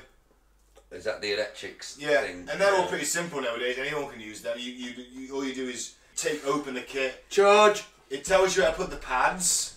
Use your little razor, because if you're too hairy on the chest, it'll just burn you. So you have to shave while you're putting the pads on. And then in between... Backslash and crack. No, well, Mike, once you've done the chest, you can do what you want, mate. And in between blasts, you have to look up at the sky and go, "Come on!" Yeah, exactly that. Instructions. Tearfully. As you went to put it down, you have to press it to shout, "Clear!" Yeah. You do actually, yeah. Yeah. Oh, awesome. Yeah. Clear! But it speaks to you, the new kits. They speak to you. They say, like, okay, put the You pad are here. fucking this up. Who trained you? It's charging, administer shock, press the red button, and you press the red button. Gives them the shock, and it says, okay, analysing heartbeat. And then it analyses, it goes, another shock required, press the red button, and you press it. Well, you know, in movies, they like to use that trope quite a lot, don't they? You know, the most heartbreaking defibrillator scene committed to cinema history, in my opinion, comes from Short Circuit 2. Oh God! At the end, he's bleeding, and he finally the white guy who's playing an Indian guy in brownface in 1990 something, 1989 or something like that. Is he the late 80s or early 90s? Late 80s, but still, he's a fucking white guy in brownface doing the accent, and he literally says to the ambulance guy, "Give it to me! I will beat the living headlights out of you!" Gives him the defibrillator. Fucking Johnny, oh God. And he comes back. Anyway. He does. Showed that to the kids in the last couple of weeks. He's like Mohawk, doesn't he? Yeah, they haven't seen part 1. So I basically just filled them in really quickly. I was like, yeah, he's a robot, got struck by lightning, comes to life, now he moves to the city, boom. That's all they need to know. They fucking loved that movie. Yeah. And I felt so vindicated. Because that might be seen as a bit of a trash movie, but that was one of my go-to movies. Yeah. It was one of the VHSs I had. It still fucks me up. When they beat the shit out of him, mate. Yeah. That is fucking serious tear-jerking. And they break his eye. They smack his eyes hanging out. They just smash it. He's on the floor, bleed. They just keep, and it's in slow motion. He's going, no, and like, you're fucking 8. Do you know what I mean? It's 25. Yeah. What's offensive about him? They're hitting him with pickaxe handles. They're murdering him on the street. But like you said, he does then go into a little, and he's so fucked up. He has to write on the wall, "Fix me." You know, and the guy who's been the salesman, the rapscallion through the whole film, he tried to sell Johnny Five. Yeah. He just wants to. He's the one who's got fucking help him. I'm not an electrician. And he makes the mohawk. Yeah. And then he hits the street. He's in for And revenge. then it starts playing. Doom doom doo doo doo doo. I need a hero. Yeah. Right. Bonnie Tyler's fucking playing, and he says, "Oscar, I'm really pissed off." And you're like, "Yeah." Fuck, I love that film. Sorry, I just needed to get that off my chest. Evidently. I'm going to go back to mutilated bodies after this. Short Circuit 2, man. Fuck, that movie is life affirming. It's all gold at the end. They make him a citizen and he jumps. Anyway, back to the Dead War, people. Custer's last stand. Johnny Five's last stand. Where's the ghost? Let's get to the ghosts. We get there was a big war and it all fucking went wrong. Where's the ghosts? I was starting the feeling of hopelessness. That's it. Just the No, feeling no, of no. hopelessness. Hallucinations of the battle, and a groundskeeper who lived on site was claimed her house was haunted by a cavalry soldier. Oh fucking hell. Bit thin on the Case ground. closed, case closed. It's Hey, I'm not presenting this as I believe in it. we know our topics. we know we don't believe in me and Mike ghosts. know full well why we're talking about this. It's so we can do some military history. Do a Dan Carlin thing, man. Fucking hell. Alright, next one then. Stalingrad. Okay, I know a bit about this. Come on, I'm not stopping you. Keep going. Population had to eat rats. Yeah, that was So Lenin. again, Well, remember, both then, yeah. remember who you're talking to. It's me, so you have to give me context. When was Stalingrad? What Second period World was- War. Right, oh boom, I know You that. seen the film Enemy at the Gates? No, but I know of it. Awesome yeah. film. Yeah, good film actually. Stalingrad, Battle My of Stalingrad. dad loves that film, Yeah. actually. No cowboys in that. No, he likes a war film. 23rd of August 1942 to the 2nd of February 1943. German casualties are 400,000. Some Italian casualties 114,000. Romanian casualties up to 158,000. Hungarian casualties up to 143,000. Those are the bad guys in this scenario. They're the Axis powers. Right. Wasn't just Germany. They had some mates. Soviet Union. 1,129,619,000 casualties. Fuck. Now, That hang is on. a I've killed, always wounded been or missing. confused about this, the word casualty. Because as a driver, you'll go on certain roads and there'll be a big sign that says 179 casualties in 3 years. What is a casualty? It's not a death, is it necessarily? It's dead, wounded, or dead or wounded. Dead Oh, or it is- wounded. Yeah, Yeah. dead or wounded. Fatality is death, I think. Yeah. So casualty is still a sit. So it's enough to be counted as like it wasn't a fucking. He didn't need 2 stitches and a plaster. He was like. Yeah, it can be anything it's- from that to death. Oh. I can either killed or wounded. 478,701 killed or missing. 650,878 wounded. Again with just like. Well, missing is Not is with an the issue. mother of all bombs. Like this is like yes, there was big bombs and big shells, wasn't there, and all that. But this is still pretty. No, Stalingrad is house to house, street to street, room to room. 650,000 people. There's a city based. How long did this take to kill that many people? 23rd of August Oh, to the 2nd of February. Oh. So less than 9 months, isn't it, roughly? Well, August to February. August to February. No, it's about 6 months. 6 months. We're horrible. And this is house to house, hand to hand, all close quarters. Because remember, this city is called Stalingrad, Stalin City. No, fucking hell, yeah. So I've you got never, Hitler literally never made and that Stalin, connection. and he's like, well, What's it called now? Is it it's called Volgograd. right? Volgograd. Okay, yeah, I'm glad there's. Whereabouts is it in relation to Moscow? It's in southern Russia on the Volga River. It's down towards the Crimean Peninsula. Okay, so that's where all the oil fields were, wasn't it? Exactly. Yeah. So Hitler, they need the Germans. He was need the 30 oil. miles from Moscow, wasn't he?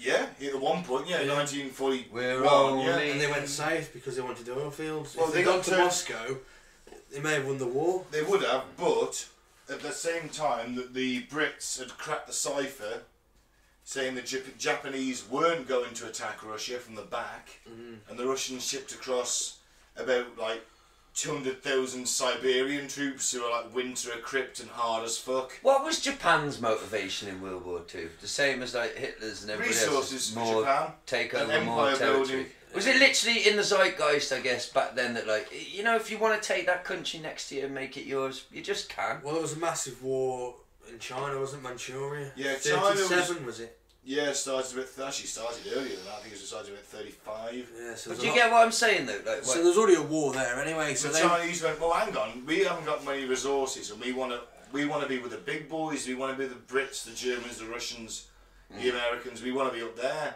but we need the resources. Japan's got very little resources, so China's got a shit ton though. But hey, all the big boys, they've got empires. They get their resources from there. We haven't got that.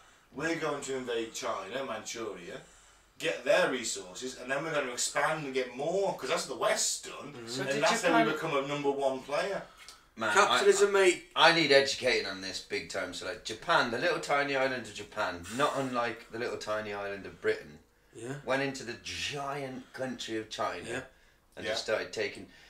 Because the Chinese were fighting each other, the Japanese went in as a united front, and it was eventually them versus...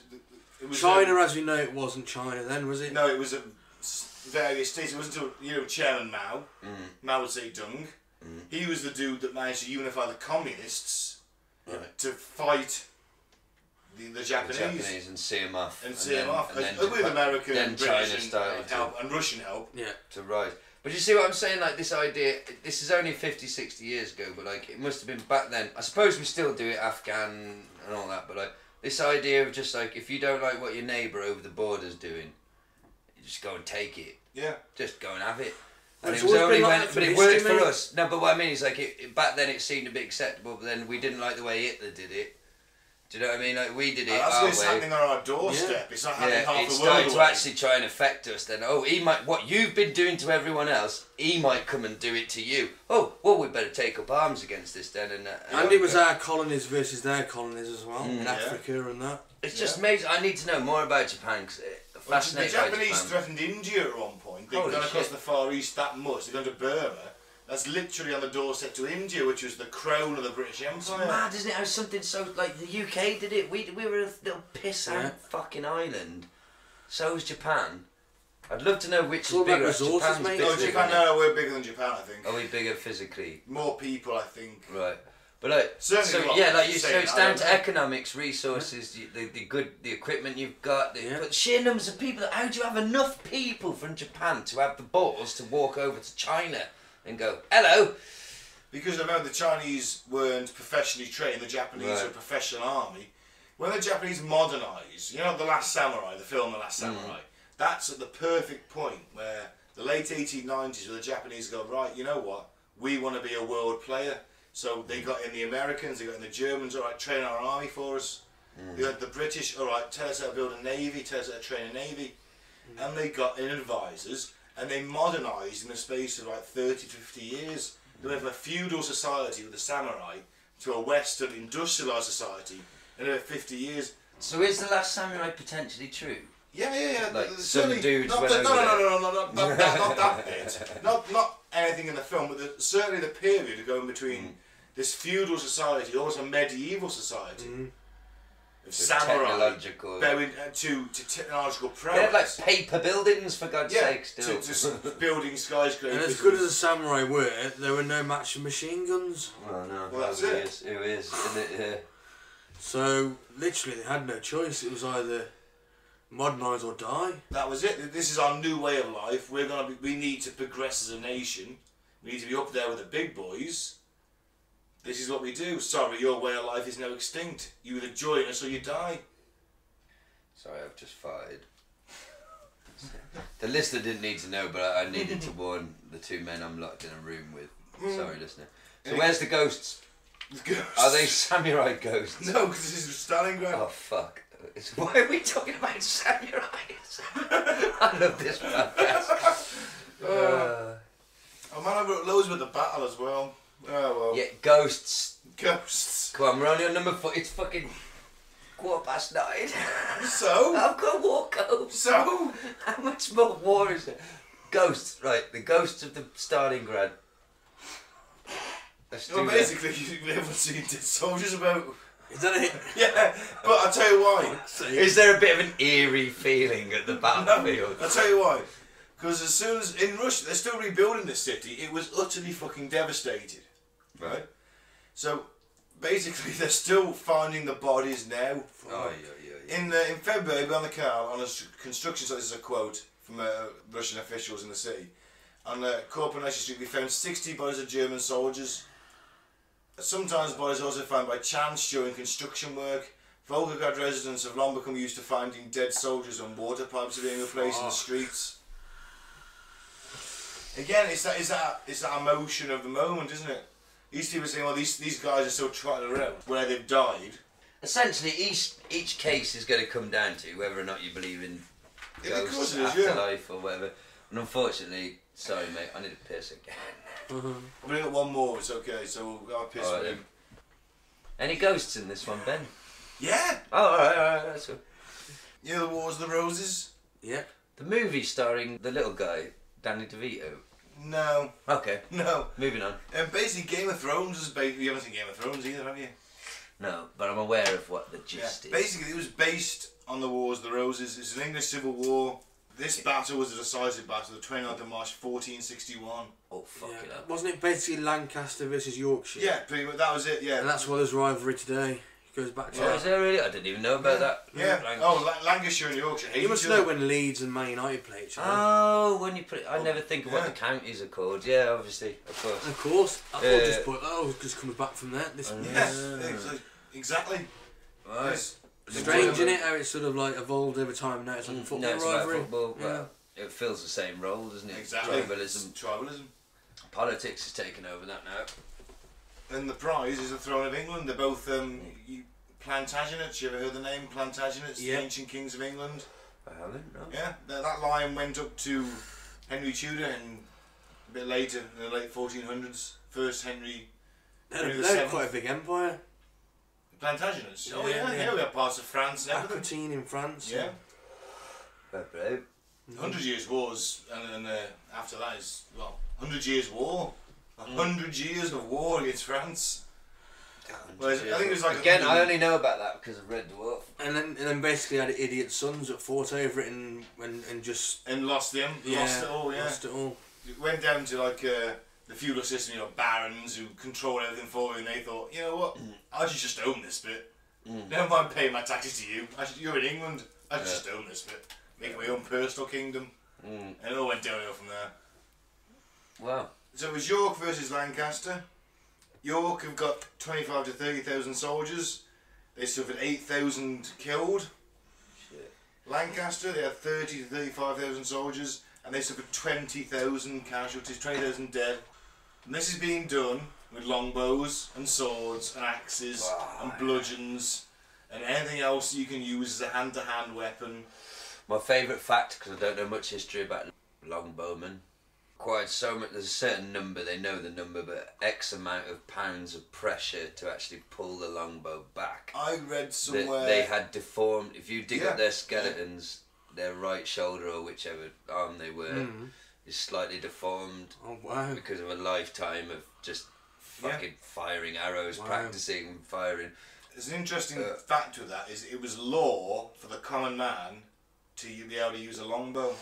That's awesome. You had to go down every Sunday and practice at the butts and fire arrows all day Sunday. I like Because butt. They call people butt in South Wales, I don't know why. Butt of the joke. Probably nothing. Butt of the sheep. Did you hear that, Dad? Yeah, that was it was required by Butt law. of the sheep.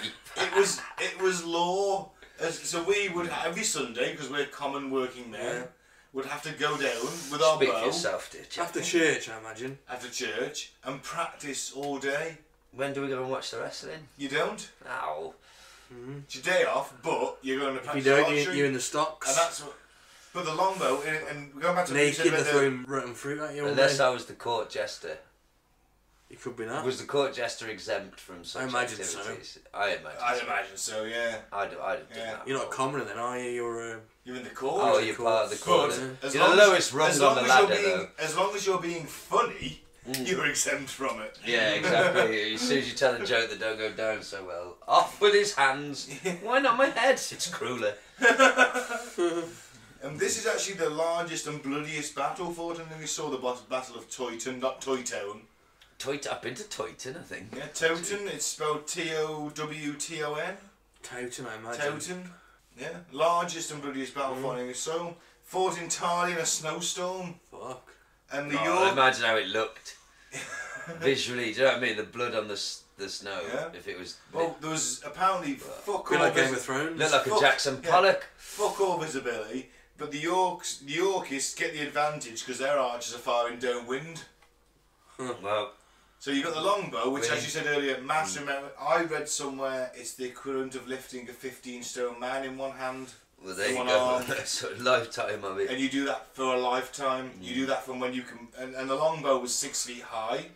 And I like to think of it as like taller than some of the men who fired it. you know the most recent Rambo film where he gets hold of the mounted gun on the back of the truck. Yeah. Starts fighting. You'll know what 50 caliber. There you go. And it literally makes people explode. That back then in that sort of ancient warfare was the equivalent of like the normal bow and arrow. That was your sort of, I don't know. The longbow was the king. That was the heavy caliber. If one of them hit you, your head was going to explode, or like your torso was going to rip in two. They had different arrows for different things. They're quite clever. I think it was something like 15 to 20 arrows a minute. And when you've got the majority of your army made up of these guys, because you just go and round up the common people and say, hey, you're all really good archers because we've passed this law. Come and fight for the king. Come and fight for the king. So the majority of your army is archers, and they're all expert shots at 300 metres with an arrow. And they had different arrows. So they had a pointy arrow, a bodkin head it was called, like a needle tip almost, that would go through plate armour. Okay. So you got your knights. You know, their fancy armour. Yeah. Don't stand a chance. They're fucked. And then you got your barbed arrows, which are a pointy head with the two barbs coming off at the ends, either end, that will take down your horse. So if you're on your horse and your armour survives, then you're in the mud anyway because your horse is down. Have you seen the Brussels Crowe Robin Hood movie? Oh. Yeah, it's terrible. Yeah, it's bad. His accent kept jumping everywhere and it really annoyed me. But I did like the scenes of where you see that many arrows coming down at once. Yeah. Do you know what I mean? Getting an idea of what it'd be like to be on the receiving end where there's literally just thousands of knives raining from the sky. Yeah. Propelled with fuss and going downwind. Yeah. So they outrange the other side. And if your men can fire how many a second, you know, literally. Yeah, 15 to 20 a minute. It's just never-ending waves of raining and you've got death. massed ranks doing that. So first rank fires, second rank fires, third, all the way however far you want to go back. Organised and trained. That's just raining death upon people, isn't it? Yeah, absolutely. Wow. Yeah, so within 10 hours, the Lancastrian forces were in a row. They dropped their helmets and armour to escape faster, but sadly they just made them more vulnerable and they were cut down or drowned in a nearby stream. Now it's reported that every 7 years, the town of Towton will experience a similar heavy snowstorm, and if one should walk out in the storm to the site of the battle, they will see the two armies fighting. Well, without being a dick, we can check this factually, can't we? How many times we can check the geological record of how often it snows in Towton, can't we? And if it hasn't snowed every year, it's bollocks. And the fact it doesn't snow every year, guaranteed. Every 7 years. Listener, you're the fact checker. Have a look. How often has it snowed in Taunton? It's the legend, Gaz. I know, and slight tangent. One more. We need a fucking worthwhile Robin Hood movie. Robin Hood is our version of Batman. Yeah. He's the British superhero. But every time they try and do it, communist. There you go. You can't argue. True, actually, yeah. Rob from the rich, feed to the poor. They did the one recently. It must have flopped big time because I never heard nothing about it. Yeah, and it came straight to VOD, and I haven't watched it yet with Jamie Foxx and that. Have you watched it? No, I haven't. Jamie Foxx and the guy from Kingsman. Yeah, it must have sucked so because that got buried. I've never heard of it. Exactly, like they've obviously put hundreds of millions into to make it, but like we mentioned with that film earlier, they've looked at it and gone, nah. We're going to lose more because you can't just put a movie in the cinema. It doesn't work. To have a movie in the cinema, you have to pay the cinema chain per screening. Like so, you work out your deal. How many cinemas are going to have the movie? How many screens? How many screenings? And all that costs money, obviously. So then, if you've looked at that and gone, we don't believe in this film, and it's going to cost more to do that. Fuck it, it'll go straight to Netflix. Yeah. That tells you. Yeah. But then, I don't know, maybe it was just wrong timing. The thing is, he had with magazine-loaded crossbows. Oh, they've gone steampunk. He was jumping through the air and firing. Have they gone, what's that, Assassin's Creed style? That kind of thing. You don't need it. Robin Hood's a badass anyway. Someone needs to treat it like Batman, treat it that seriously. Yeah. This fucking dude who went to the Crusades, got fucking dissolute. He's the most trained soldier you can be at that time. Absolute SAS style best of the best, goes away, comes back to Britain, disillusion. He's got this band of other disillusioned You mean soldiers. like fucking Rambo? They're like Vietnam vets. Yeah. They're disillusioned as fuck. They come back to England. This cunt's trying to do all this shit in Nottingham while the king's away on the Crusades. You're still loyal to him. They're locking up peasants, they're just taking people's wealth, taxation, blah, blah, blah. And you decide, do you know what? We're the most trained men there is. We're going to go on absolute terrorist rampage, which is essentially kind of what it is, isn't First it? Rambo. They are terrorists, they would be... Yeah.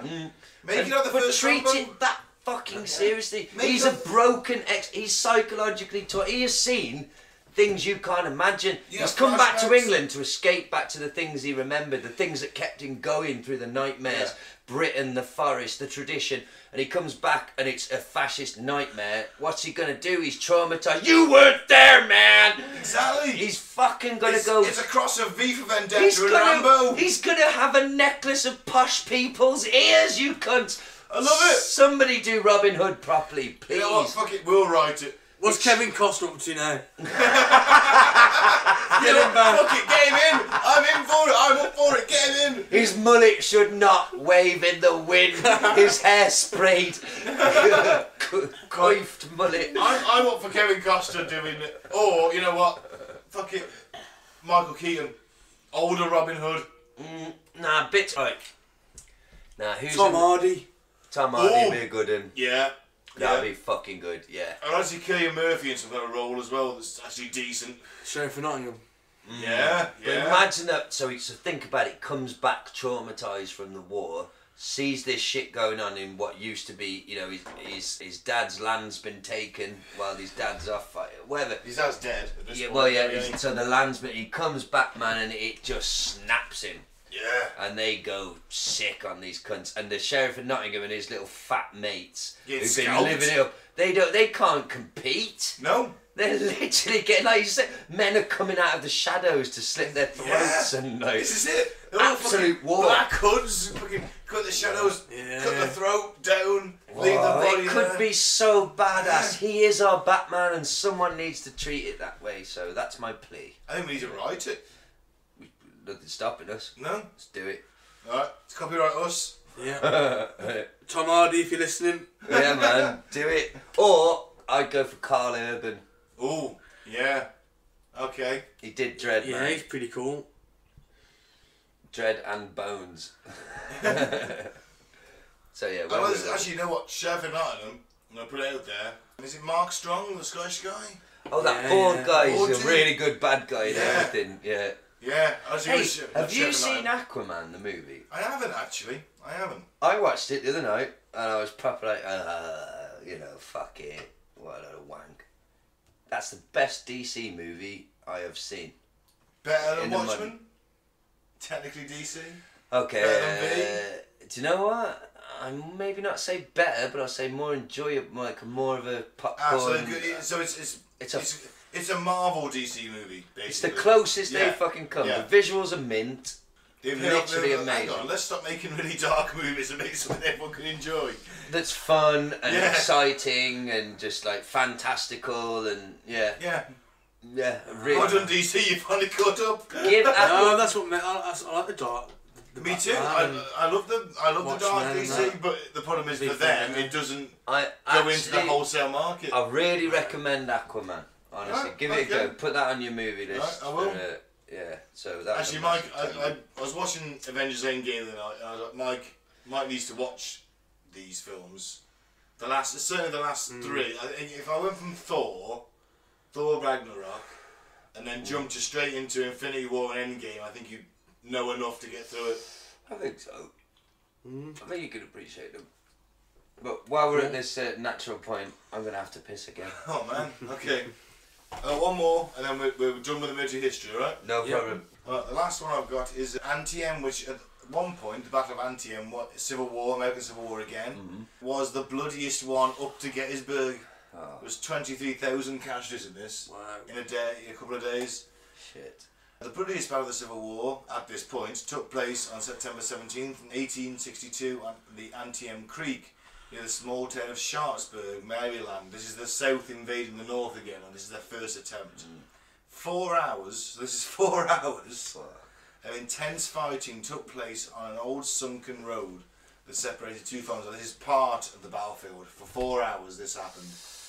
The staggering 23,100 men were wounded, killed or missing in action after the Union and Confederate armies collided in the nearby cornfields, farmlands and the creek. When the Confederate army reached the sunken road, which provided some protection at first, General Robert E. Lee ordered that the battle be held there. Soldiers on both sides fired continuously as the Federal troops tried repeatedly to overtake the position.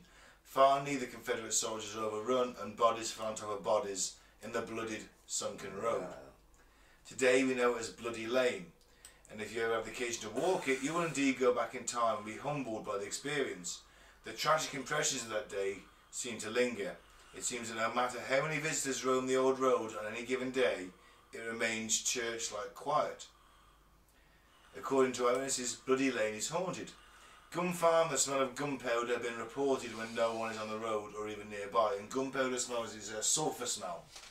Could that be being emitted from the as earth? You walk, like, yeah, because that much of it. Sulphur comes from inside the earth. Yeah, but imagine, right, okay. Could have been vented out of a. But could it be that much shit underneath the soil from the battle that it only the bodies takes? are buried underneath them, like ammunition, the pouches. That's what I mean. It only takes somebody to walk over and yeah, could be. You know, overturn a bit of dirt and it release. Yeah, I don't know. I'm just trying to. One visitor to the battlefield saw several men in Confederate uniforms walking Bloody Lane. He thought they were reenactors until they vanished. The most convincing of the reports is the one of some Baltimore schoolboys who walked Bloody Lane and heard singing out in the fields. They said it sounded like a chant or the Christmas song Deck the Halls.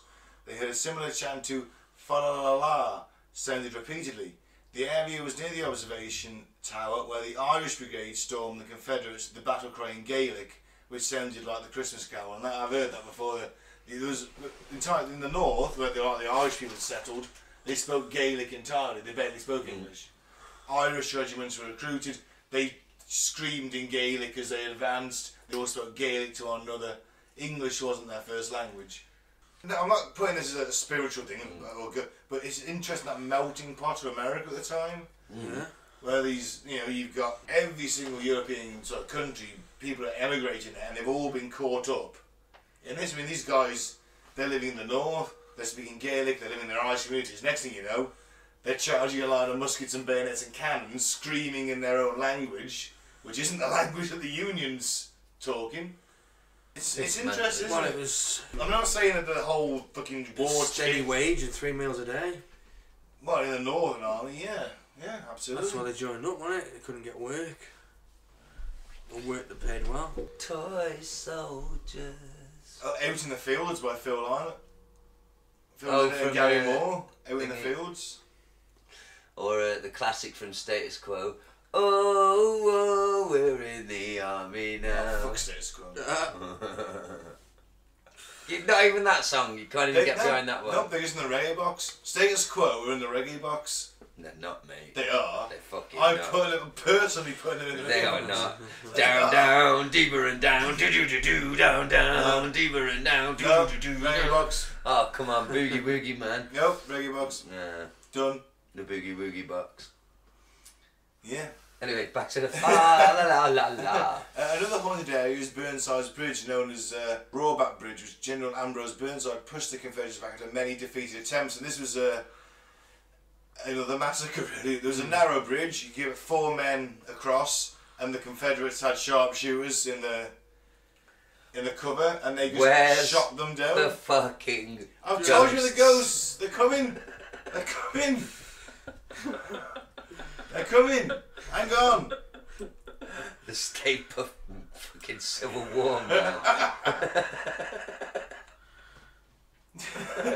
Many soldiers are buried quickly in and around the bridge in unmarked graves. Visitors at night have reported seeing balls of blue light moving around, the sound of drums playing as it fades into the night. Perhaps the Battle of Antietam is not over for some restless spirits. Boom, boom. Oh dear, what was that tune? From Dr. Strangelove, where you said that you'd immediately grab a musket and go and fight if you heard that. That's what was playing.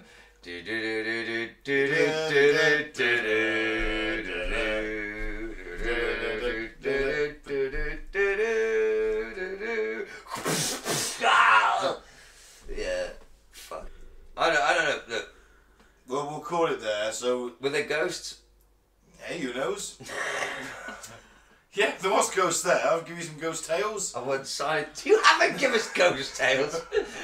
You give us detailed descriptions of war, and then at the end said, yeah, some people said there was some ghosts afterwards. So, I'm not trying to convince you. I don't believe in this. I don't well, we believe need in to ghosts. establish But, that. I'm not saying right. But this is therapy for me. I've enjoyed researching Good. military history this week. I'm glad. No, we've enjoyed listening to it, but I jest. But seriously, we need to try and tie it into the subject title. What's your opinions? Where are we? I honestly do think that in certain really emotively charged occasions, such as war, where you've got literally every single emotion that humans can experience in one massive moment. Who's having a wank and an orgasm in a war? Someone is, Mike. Someone is.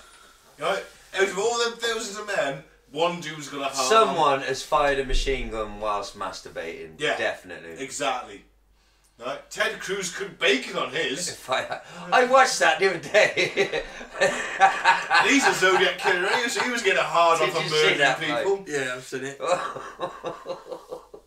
I thought it was pretty, like, to be honest, I was Pretty thinking, like, badass. It's pretty well, yeah. It is pretty badass. I just think I'd have liked it cooked better. It looked kind of raw to me. A little bit like raw with some black bits. on Yeah. it. If I'd have had like an M60, which is firing 600 rounds a minute, and I loose off a couple of hundred rounds rather than 30, that bacon's going to be done to my liking. Well, what I was thinking when I saw it was like, is this come from like war zones where people are like, well, I ain't got time to grill, and I gotta eat. You know what I mean? I doubt it, but It's just a gimmick, innit? yeah. I mean, I dare say someone's tried it. He must have got the idea from somewhere. I refuse to believe Ted Cruz is that original. Unless, of course, it's sending ciphers to the FBI that are undecipherable to this day, because he's a Zodiac killer. But Just one of his drunk mates did it once, innit? yeah, I think that's probably what it was. And they ate it, and he's like, yeah, you can eat it. I'm going to have violent diarrhea for the next couple of days. It'll be fine. Fine. It'll all be fine. Well, I think I there's do- I said- something yeah. to the idea of like, and no, I've got no idea, and I'm quite drunk, dear listener. But this idea of like, what did I call it earlier? What's the saying? Psychic resonance. Psychic resonance, that's of it. like that much shit, that much energy being released in such a quick time in such an enclosed space that maybe there's residue of that. Yeah. It's not beyond, to me, the realms of... I'm not saying I believe it. I'm just open, I guess, to the idea that there is something to these places where so many lives have been lost in such a short space of time. Alright. Well, it could be complete breaks, could be all... What happened to, like, all the wars that we didn't know about, like in Stone Age and things, and you had tribes and tribes? But do we know where the place... If we knew Yeah. where the battlefields Well, that's it. were... It's all about because we know about it. I think it's worth putting our own... I see, the thing is, no one ever sees caveman ghosts. That's what I mean. It's a valid point. It's a valid point. You know. They must have had rock wars. Exactly. But you got to look at the size of things, haven't you?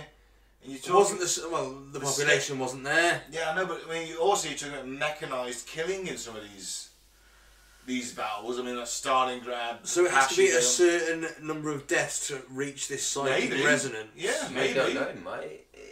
I know it sounds I mean, 20 or fucking 30 bollocks, dudes but on 20 or I'm 30 not buying dudes it, is no. just that, but thousands, Neither am I, hundreds mate. of Then again, them. I know people, you know, my family members that say they've seen ghosts.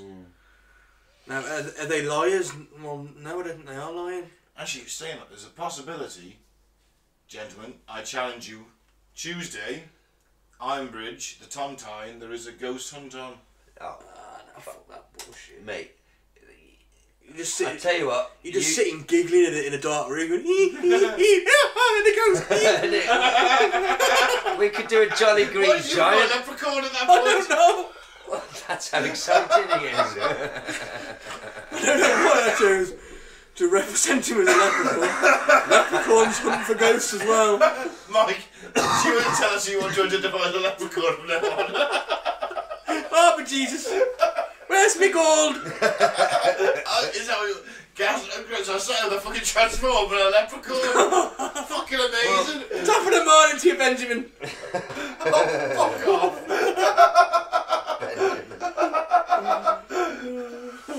I'm not a transformer, a leprechaun and co-hosts. You will respect my I'm not. identity. So I think, Mike, you're bang on in both respects. I think the idea that the reason these battlefields feel quiet and sad is purely preloaded from us knowing when we go there. Yep. We've been educated, X amount of thousand men died here. So you go there and you're preloaded with that information and you stand there and you think, wow, this is creepy. It's a valid point, actually. It is a valid point. But I am not going to completely rule out this idea of, because I don't understand, it is all woo-woo, I know it's... A lot of people have seen ghosts. A lot of people. I just think this idea of that much... Is that something in your brain? Like if we go to one of the temples, you know the South American temples where people were sacrificed, tens of thousands of people were sacrificed. Oh, fuck it, every day. Hundreds of people every day. If we went there, that would be interesting to find out. If we went there, is there a feeling? Well, that's my sister's been there. My sister's been there and she never said she saw a ghost. No, but now let's not go as far as seeing a ghost, but do you think just the resonance of that energy that was released from everyone? I have no backup for this scientific explanation. In that scenario, you have got a range of emotions, haven't you? The only the negative, you've got the positive. It's a human construct. It's not something tangible. I don't believe in you think ghosts. Can get released into the... I don't believe in ghosts. Yeah. But I do think that the amount of... I don't know, something... I'm gonna tie it down to a specific phrase. I'm gonna say energy. I'm not going to say spirituality, I'm going to say consciousness, something from that amount of lives ending that quickly left an impression of some kind. I think possible. I'm not sure. But if you put a gun to my head now, as I've always said since we started the show, I don't believe in ghosts. Fuck ghosts. Yeah, but we've always said that. I do. There might be something, but I think we may have stumbled upon it though, this idea, if you take me to Auschwitz or wherever, to a battlefield, I'm going to know before I go there what happened, and that is going to influence how I feel while I'm there. And that's, I think, pretty basic psychology. But then, I am also open to this idea that energy is tangible, maybe. Does that mean it can echo and exist? Is it a multiverse crossing over? Because everything that happens for a reason. Everything that's happening is happening in an infinity of ways, and allegedly they overlap. Is it? What do you mean they overlap? Well, the multiverse. Well, they're all happening simultaneously. Yeah, they never touch though. But there could be some bleeding between. Possible. Since they opened up the fucking CERN. So in our universe.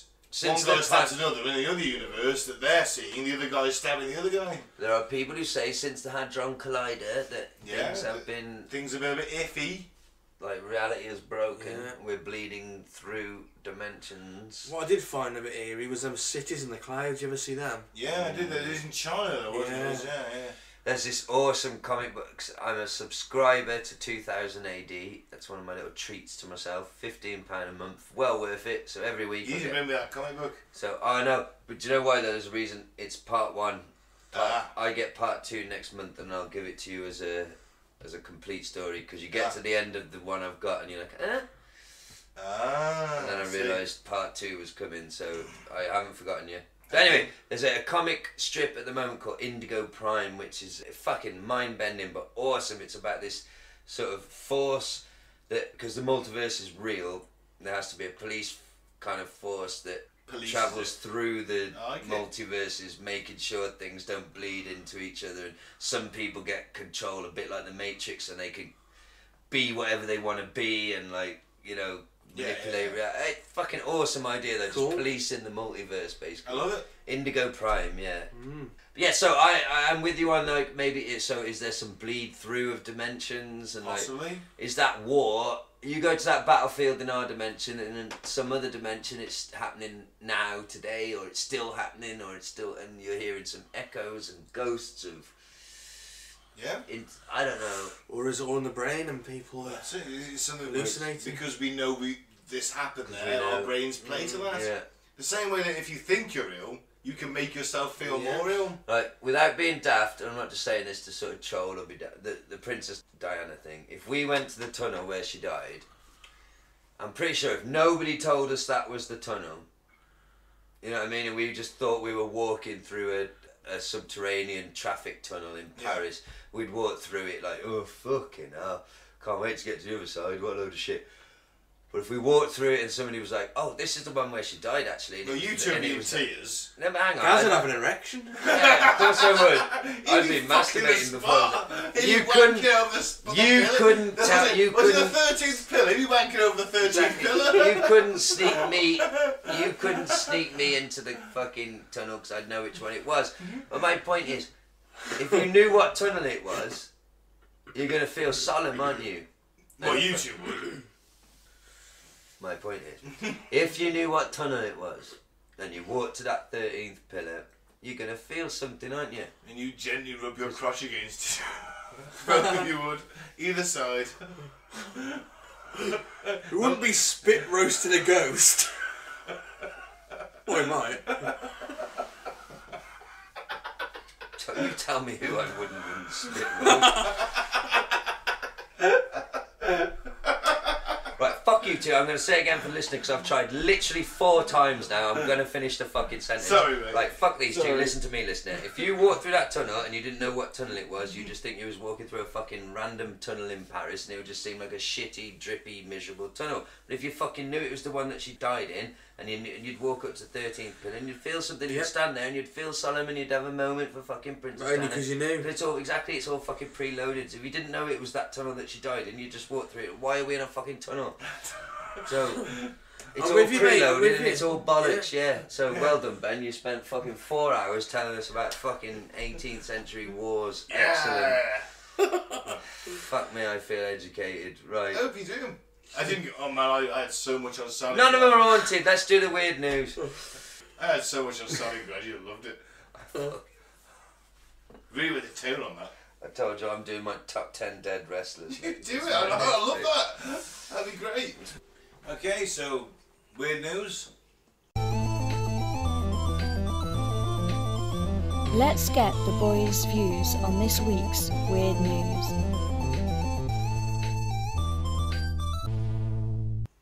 What we got? Christian couple maintains abstinence through the first 2 years of marriage.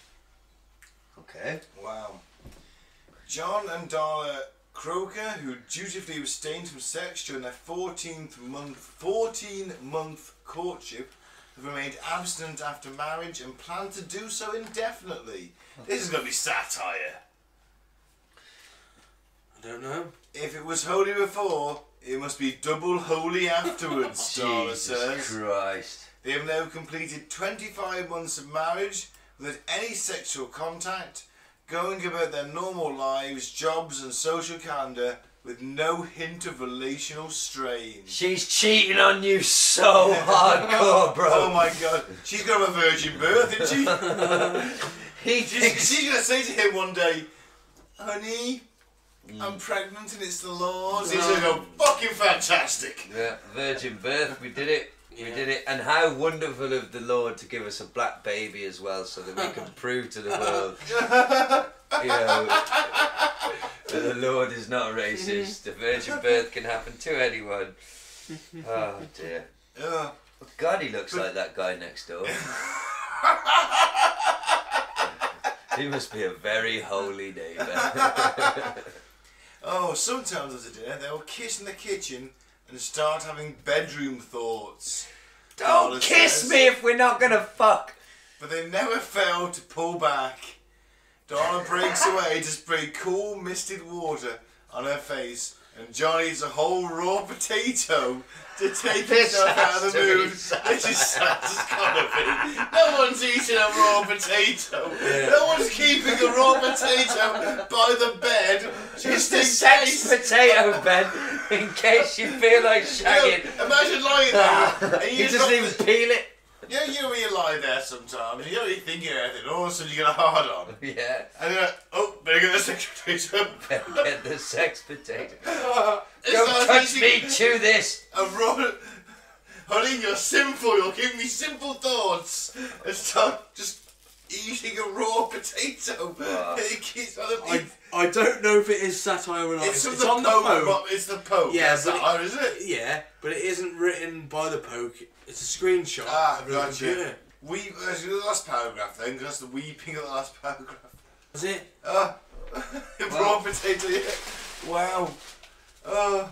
These guys don't fuck. And that's that. If they're that Christian, just pointing it out there, isn't marriage to do with procreation? That's the point, you get married so your children are lawful in the eyes of the Lord. So having a marriage that's sex seems kind of pointless. How you interpret it, isn't it? Let's face it, having any relationship without sex is kind of pointless in all fairness. Well, not for you, Nix, it's not. I don't think they have those urges anymore. Well, they've decreed that, like, it's doubly holy, isn't it? Well, if you don't do it before you're married, that's one thing. But Gaz, they're dumbasses. Yeah, and they're both cheating on each other. Yeah, damn right. So what's the next one? I know, the poor guy, I don't think he is. Yeah, no. That's way more likely, isn't it? Yeah. He thinks it's all, we are so holy, we are the holiest couple. But you know what? We got married and still didn't have sex. That's how holy we are. Meanwhile, she's fucking airtight in some fucking car park somewhere. She's airtight. She's 3-holed. Yeah. Oh, good on her, man. And John's got his raw potato. And he gets in the shower, starts rolling himself and goes, oh, better take the shower potato down. He's eating He's a got raw raw potatoes all over the house in case he gets a hard on. In case. Oh, they're like emergency potatoes. In case of sexual thoughts, break glass. There's a potato behind it. And He starts eating it raw. And eat potato. Well, good luck to you, potato eating freak. Fuck your wife. Just fuck your wife. Everyone else is. Alright, next one. Next up, Dad left starstruck after Queen legend Freddie Mercury appears in his pork chop. I love this This shit. is from the Mirror. The Mirror. Derek Sims, 47, couldn't believe his eyes when he popped his £3.49 pork chop into a pan, only to find the rock legend appear 10 minutes later. Wow. Exactly 10 minutes. Where? There was a picture for the listener. We're looking at the picture now, listener, and you're going to have to point this out to me, Mike. Look, if it is Freddie Mercury, he's I'll be got a honest. head on the back of his other head. I'll be honest, Gaz, I couldn't see it. What the fuck is that? Where is Freddie? I say, if it's Freddie, I can see a tash line. Oh, I can see actually. eyes, but then Yeah. also he's got a head, a demonic head Oh, on are the you back talking of his about, own is this head. his tash? Yeah. Yeah, There's his eyes. yeah. That could be Ned Flanders. It could be. Yeah. You're right. It could be. Could be Stalin. Could be. What's his face at Breaking Bad? Do you know what that is? That's a slow fucking news day. That's what that is. That's what that is. Holy shit. And I expect more from the Mirror. The dad of two have been cooking dinner for him and his wife Donna, 46, as a bank holiday treat at the home in Blackpool. What, a pork chop? A £3.49 £3.49 pork chop is a holiday treat. Brexit Britain, mate. Yeah. That's it. Yes, no. In Wrap Brexit the rest Britain, of the week. You'll be killing the pig yourself for the chop. The pigeon. The pigeon. Fuck, mate. In awe of his dinner resembling the late superstar who passed away in 1991, Derek took some photos before tucking in. Engineer Derek said, "I've never seen anything like it. I've cooked a lot of things and lived a lot of years, but I've never seen my food resemble a celebrity before." Wow. I think there's a healthy dose of pareidolia going on, in all fairness. Yeah, you don't That is say. such a stretch. And I was like, if it is Freddie Mercury, then he's got a demon head attached to the back of his own head. That's what I'm seeing. Or maybe I can see demons. Freddie Mercury. Absolute bullshit. Oh well. Good luck to him. Go on then, Mark. Give us a He's had his last one. 15 minutes of fame. Yeah. Exactly. It's more than we've had.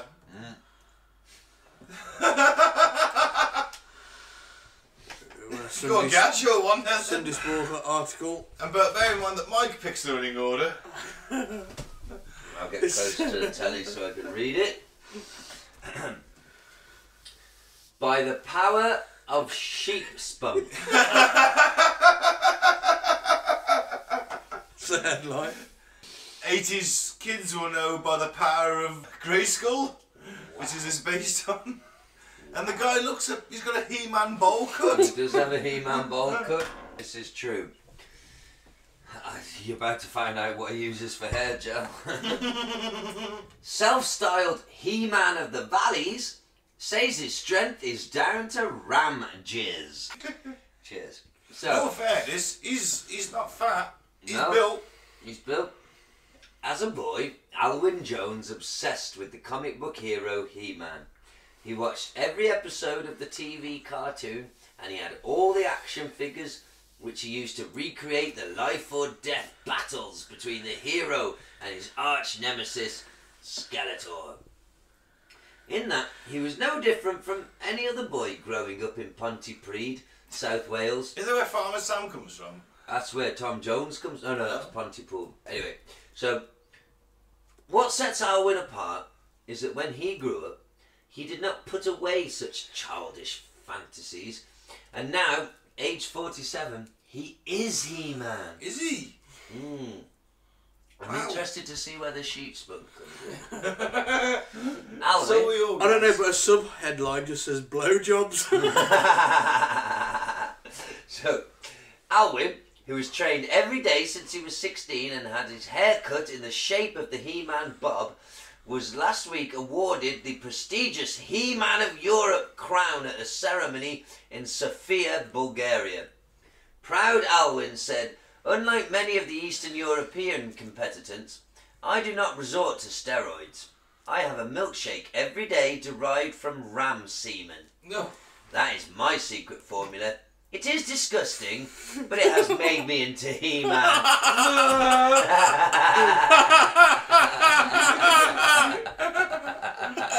Does that mean that one of those rams turns into battle ram? I'm gonna be, one neighbour who asked not to be named for fear of reprisals said, "How would you like it if your neighbour spent all night pissed as a badger yelling, 'I have the power!'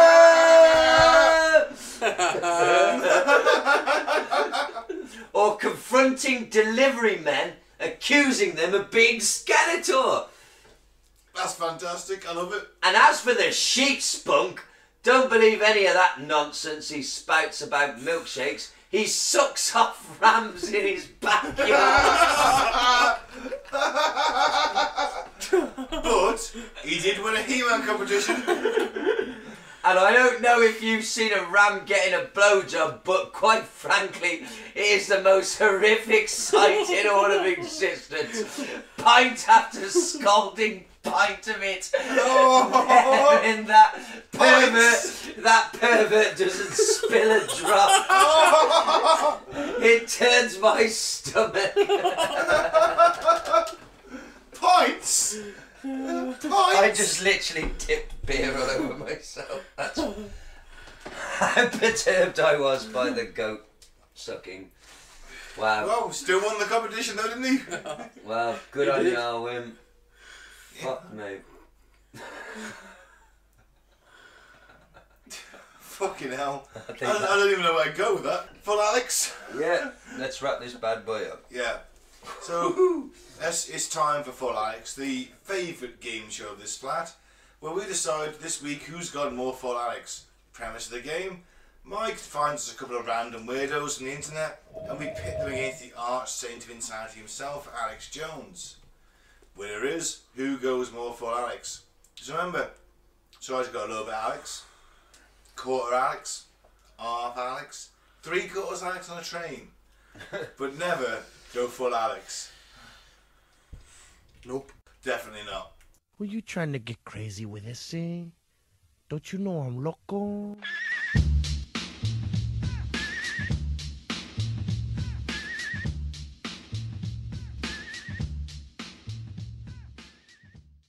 So who we got first, Mike?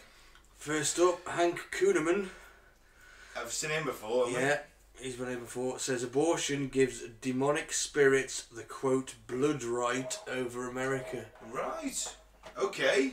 Well, let's see what this guy is going to say. Sounds God's fun. going to hold us accountable when we're electing people into office that are pro-choice, pro-abortion. I know you'll probably bring that up, but the truth of the matter is, I believe God's going to hold the church accountable. The Bible says that judgment must begin at the house of God. We got to look at ourselves and what we're allowing to have liberty in the nation that is a hindrance to the gospel. Just those things Hank was talking about. So we've got to rise up. Yeah, I'm going to move quickly because I want to share some prophecies with you as well. But let's talk about abortion. We need to stop voting these people in office. Here's why. Blood and spirit go together. Genesis chapter 2 in verse 7, it says that God formed man out of the dust of the earth and breathed into him the breath of life. Okay, plural. He had the ability to operate in the spirit realm and in the natural. And it says that he became a living soul. Leviticus 17:11, the life of all flesh is in the blood. When God breathed into man, that clay man from the earth that he was made from, blood began to flow and spirit began to be the life of the flesh as well, because it was in the blood. So, blood and spirit go together. This is why witches use animal sacrifices. They use human sacrifices because it draws a spirit as a medium to carry out certain agendas. That's right. The enemy now, since the legalizing of abortion on our land, has carried out the agenda of hell and has released spirits over our land.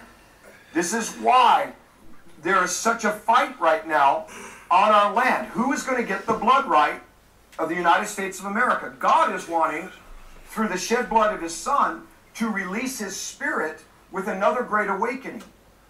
But if we are fear-prone, divided, and shedding innocent blood through abortion and legalizing it and voting people in, it's furthering the agenda of the demonic blood right for those spirits then to rule over our land and take prayer out of the schools. Come on. Right? That's Bring right. violence to our schools now. So I saw someone say it used to be prayers in the school, now it's bullets. Okay? We have people that are confused in their gender identity. Okay? It's released a whole lot of Pandora's box. When we shut that door, I'm telling you, it's part of what is going to unleash the greatest move of God that this nation has ever seen. That's why in New York City, when that governor and those were voting in that you can kill a child in the womb up to 9 months and even an hour after the womb, they ought to be ashamed of themselves. And you who vote these people in need to do a heart check.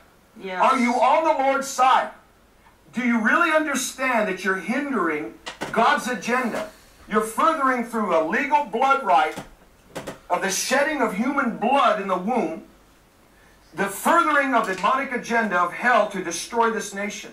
And these politicians who are bent on liberalism and evil, they don't care about the church, they don't care about the life of a child in a womb, and they don't care about the future of America. It has the invasion of God to it. Oh, wonderful. Well, he's just a knob, isn't he? 9-month abortions never happen. Well, not... 1 hour after womb abortion, he Yeah. said. That's murder. Yeah. Wait a minute. Who's doing that? Wait a minute. That Taking a guy, baby that out. guy thinks that like they got some clay, right? Added some juju to it, and it made us. That's what he believes. So God wanked in the dirt, and that's where you come from. How these people can't believe what I tell you what, they don't believe what they purport to So I believe. tell you if what the they do. funniest thing of it is, Gaz. Abortion is in the Bible. It specifically states if your wife is carrying another man's child, make her drink bitter water, she'll have stomach cramps and will lose the baby. Right. That's in the Bible. Yeah. Old Lovely Testament book. Bible. Yeah, I imagine. Old Testament, yeah. Jesus never mentions it. So all this thing against abortion, they haven't even read their own fucking book. Well, Was this in there? Joe Rogan always says that, like, apparently if you really read the book, little tiny things like tattoos are not. Yeah, Leviticus, don't mark your skin, yeah. But Don't eat meat on a Friday. Yeah. And then these Don't eat people beef get- on a Thursday. Yeah. they get the rosary beads tattoo though, don't they? Of course they do. And Especially if you're scouts. I think it's Leviticus 41 that says that shall not mark thy skin. Mark of the beast. Yeah, look at us. Yeah. Fuck 'em. Right. Who's So next then? he's a twat. Next up, Jesse Lee Peterson. Strong God, start. Jesse Lee Peterson. If you're a regular listener of the show, welcome to this cunt. You know this cunt. He is saying that educated women are Satan's daughters. Right, well, I'm going to go out there and just apologise in advance for anything I'm going to say after this cunt speaks.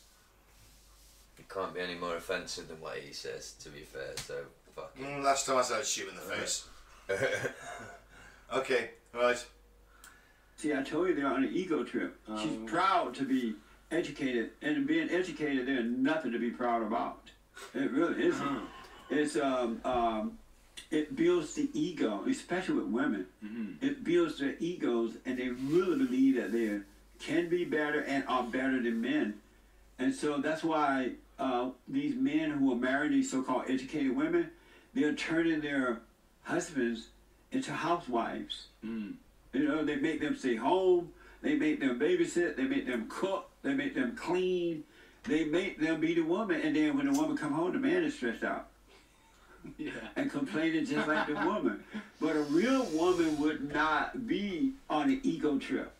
She would be happy to be a wife and a mother, and she would love the fact that her husband is the head of her because she loves the order of God. But these educated women are not like that. I would never, unless she's been born again, never marry an educated woman. You marry Satan's daughter.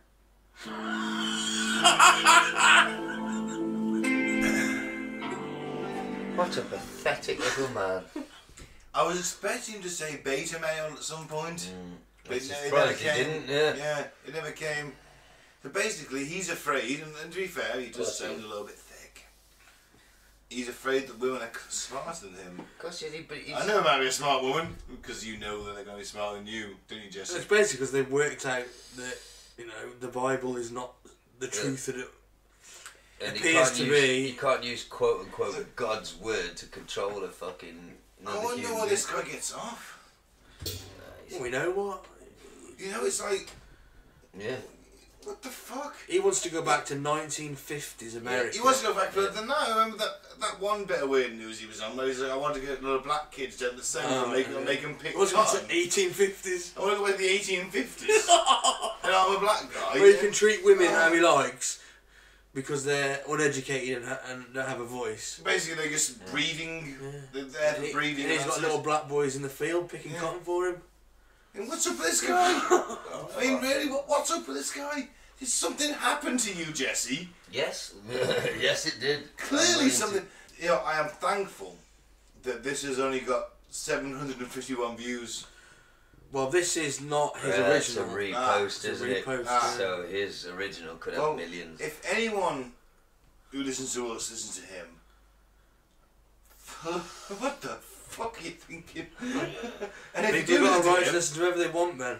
And if you do listen to him, tell him I want to punch you in the fucking face. Tell him that Ben, the poster podcast, will fucking punch you in the face if he ever sees you. Well, thankfully it was short but sweet this week. So what's Saint Alex, the Don Juan John of fucking lunacy, got to say?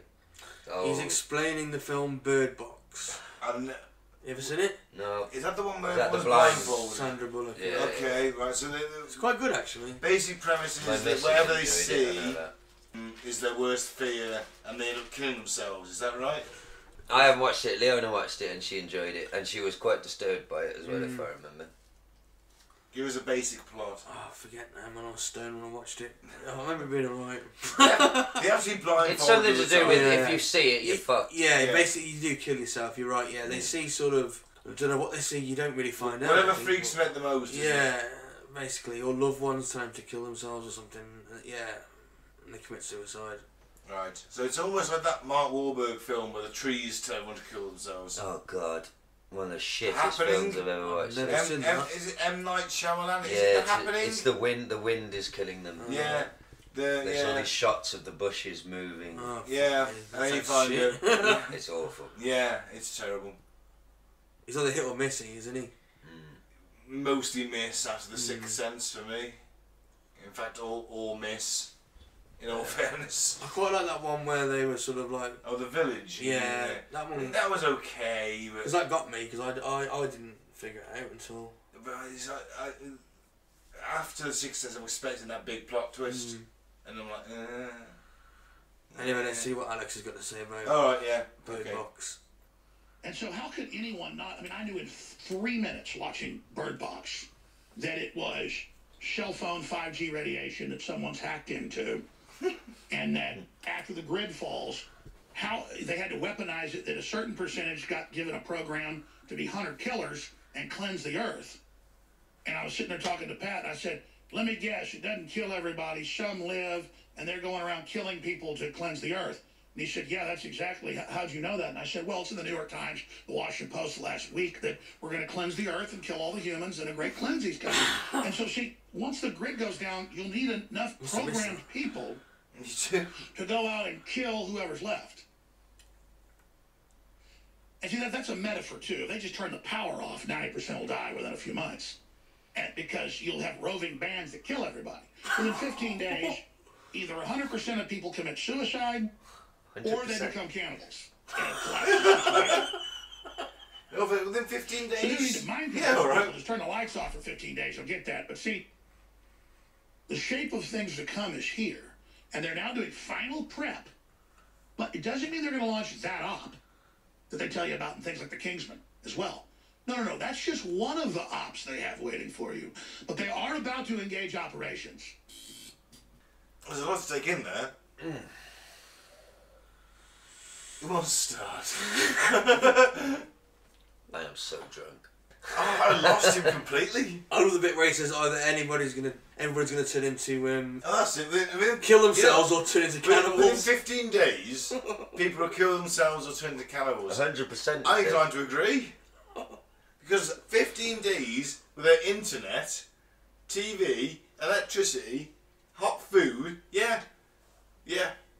I fully agree. Society would completely break down. You know what? I don't even give it 15 days, I'll give it 5. They say society is 3 meals away from There you revolution. go, 3 meals away from... Or half an hour without Wi-Fi. Yeah. Oh, fuck, you remember when I lost my Wi-Fi over Christmas last year? I told you about it. I was so fucking angry. Terrific. Oh, it's terrible. Connor, who's got it this week then? I'm giving it... Oh, it's just Lee Pearson. Let's go through him again. Over the first guy. He just believes anything he's ever read. Alex just lost me a little bit this week. He jumped around. We ended up on something completely different. Oh yeah, let's run through them first. Go on then, Mike. Yeah. Hank Kuhneman says abortion gives demonic spirits the blood right over America. That's pretty insane.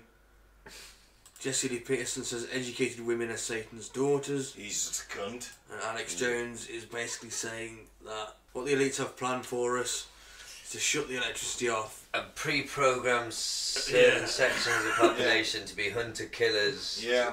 Alex has got it. Yeah, he has it. Yes, yeah. Alex wins. Yeah. He's got you, hasn't he? I mean, first guy's nuts. Oh, batshit. Well, they all are. You have to be batshit insane to qualify. That's true. That's the minimum Is threshold. that the scale you give them, Thomas? Like, Yeah. Have you invented your own batshit crazy scale just for this show? Basically. How many boxes? There's not abortion, fucking murder, homosexuality is wrong. Tick so many boxes and they get on. Or how many cures of the test? Well, just videos I can find this week, to be fair. Alex passed this week. I think he's got it. You too. Right, let's do it. So let's wrap it up. It's all been good. Thank you very much for listening. I've been Ben. Don't drink the Flavour Aid and don't join a cult. I've been Gaz. Subscribe to Sewage Pipe Gaming on YouTube. Free Biff Tannen, and thank you. I've been Mike. Thanks for listening. Peace out. May the force be